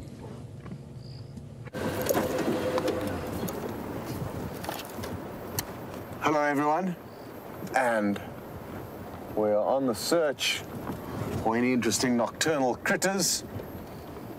I mentioned earlier Brent did well to find a tiny little chameleon last night, and I fear that this drought is taking its toll on those little reptiles. We are not seeing nearly as many as you usually would in the summer, so I'm not sure if they're dying of thirst because they can't move from, you know, a waterhole as easily as an elephant can to the next. So I'm guessing they rely on drinking a lot of moisture off leaves and or prey, but their prey has also been fairly scarce, not nearly as many insects as normal. Or there's a third possible theory, which would be the best one for the chameleons, and that is because there's so many dead leaves, abnormally so, at this time of the year, it's making spotting them difficult, because essentially all you're looking for when looking for a chameleon is a slight abnormality or slight change in shade from a tree that would ordinarily be all one color green, but now because there's so many dead leaves, different shades, they could be helping the chameleons to melt in and camouflage. They're usually, like I say, a pale shade, the chameleons. Anyway, it's been great fun having you guys out with us, as always.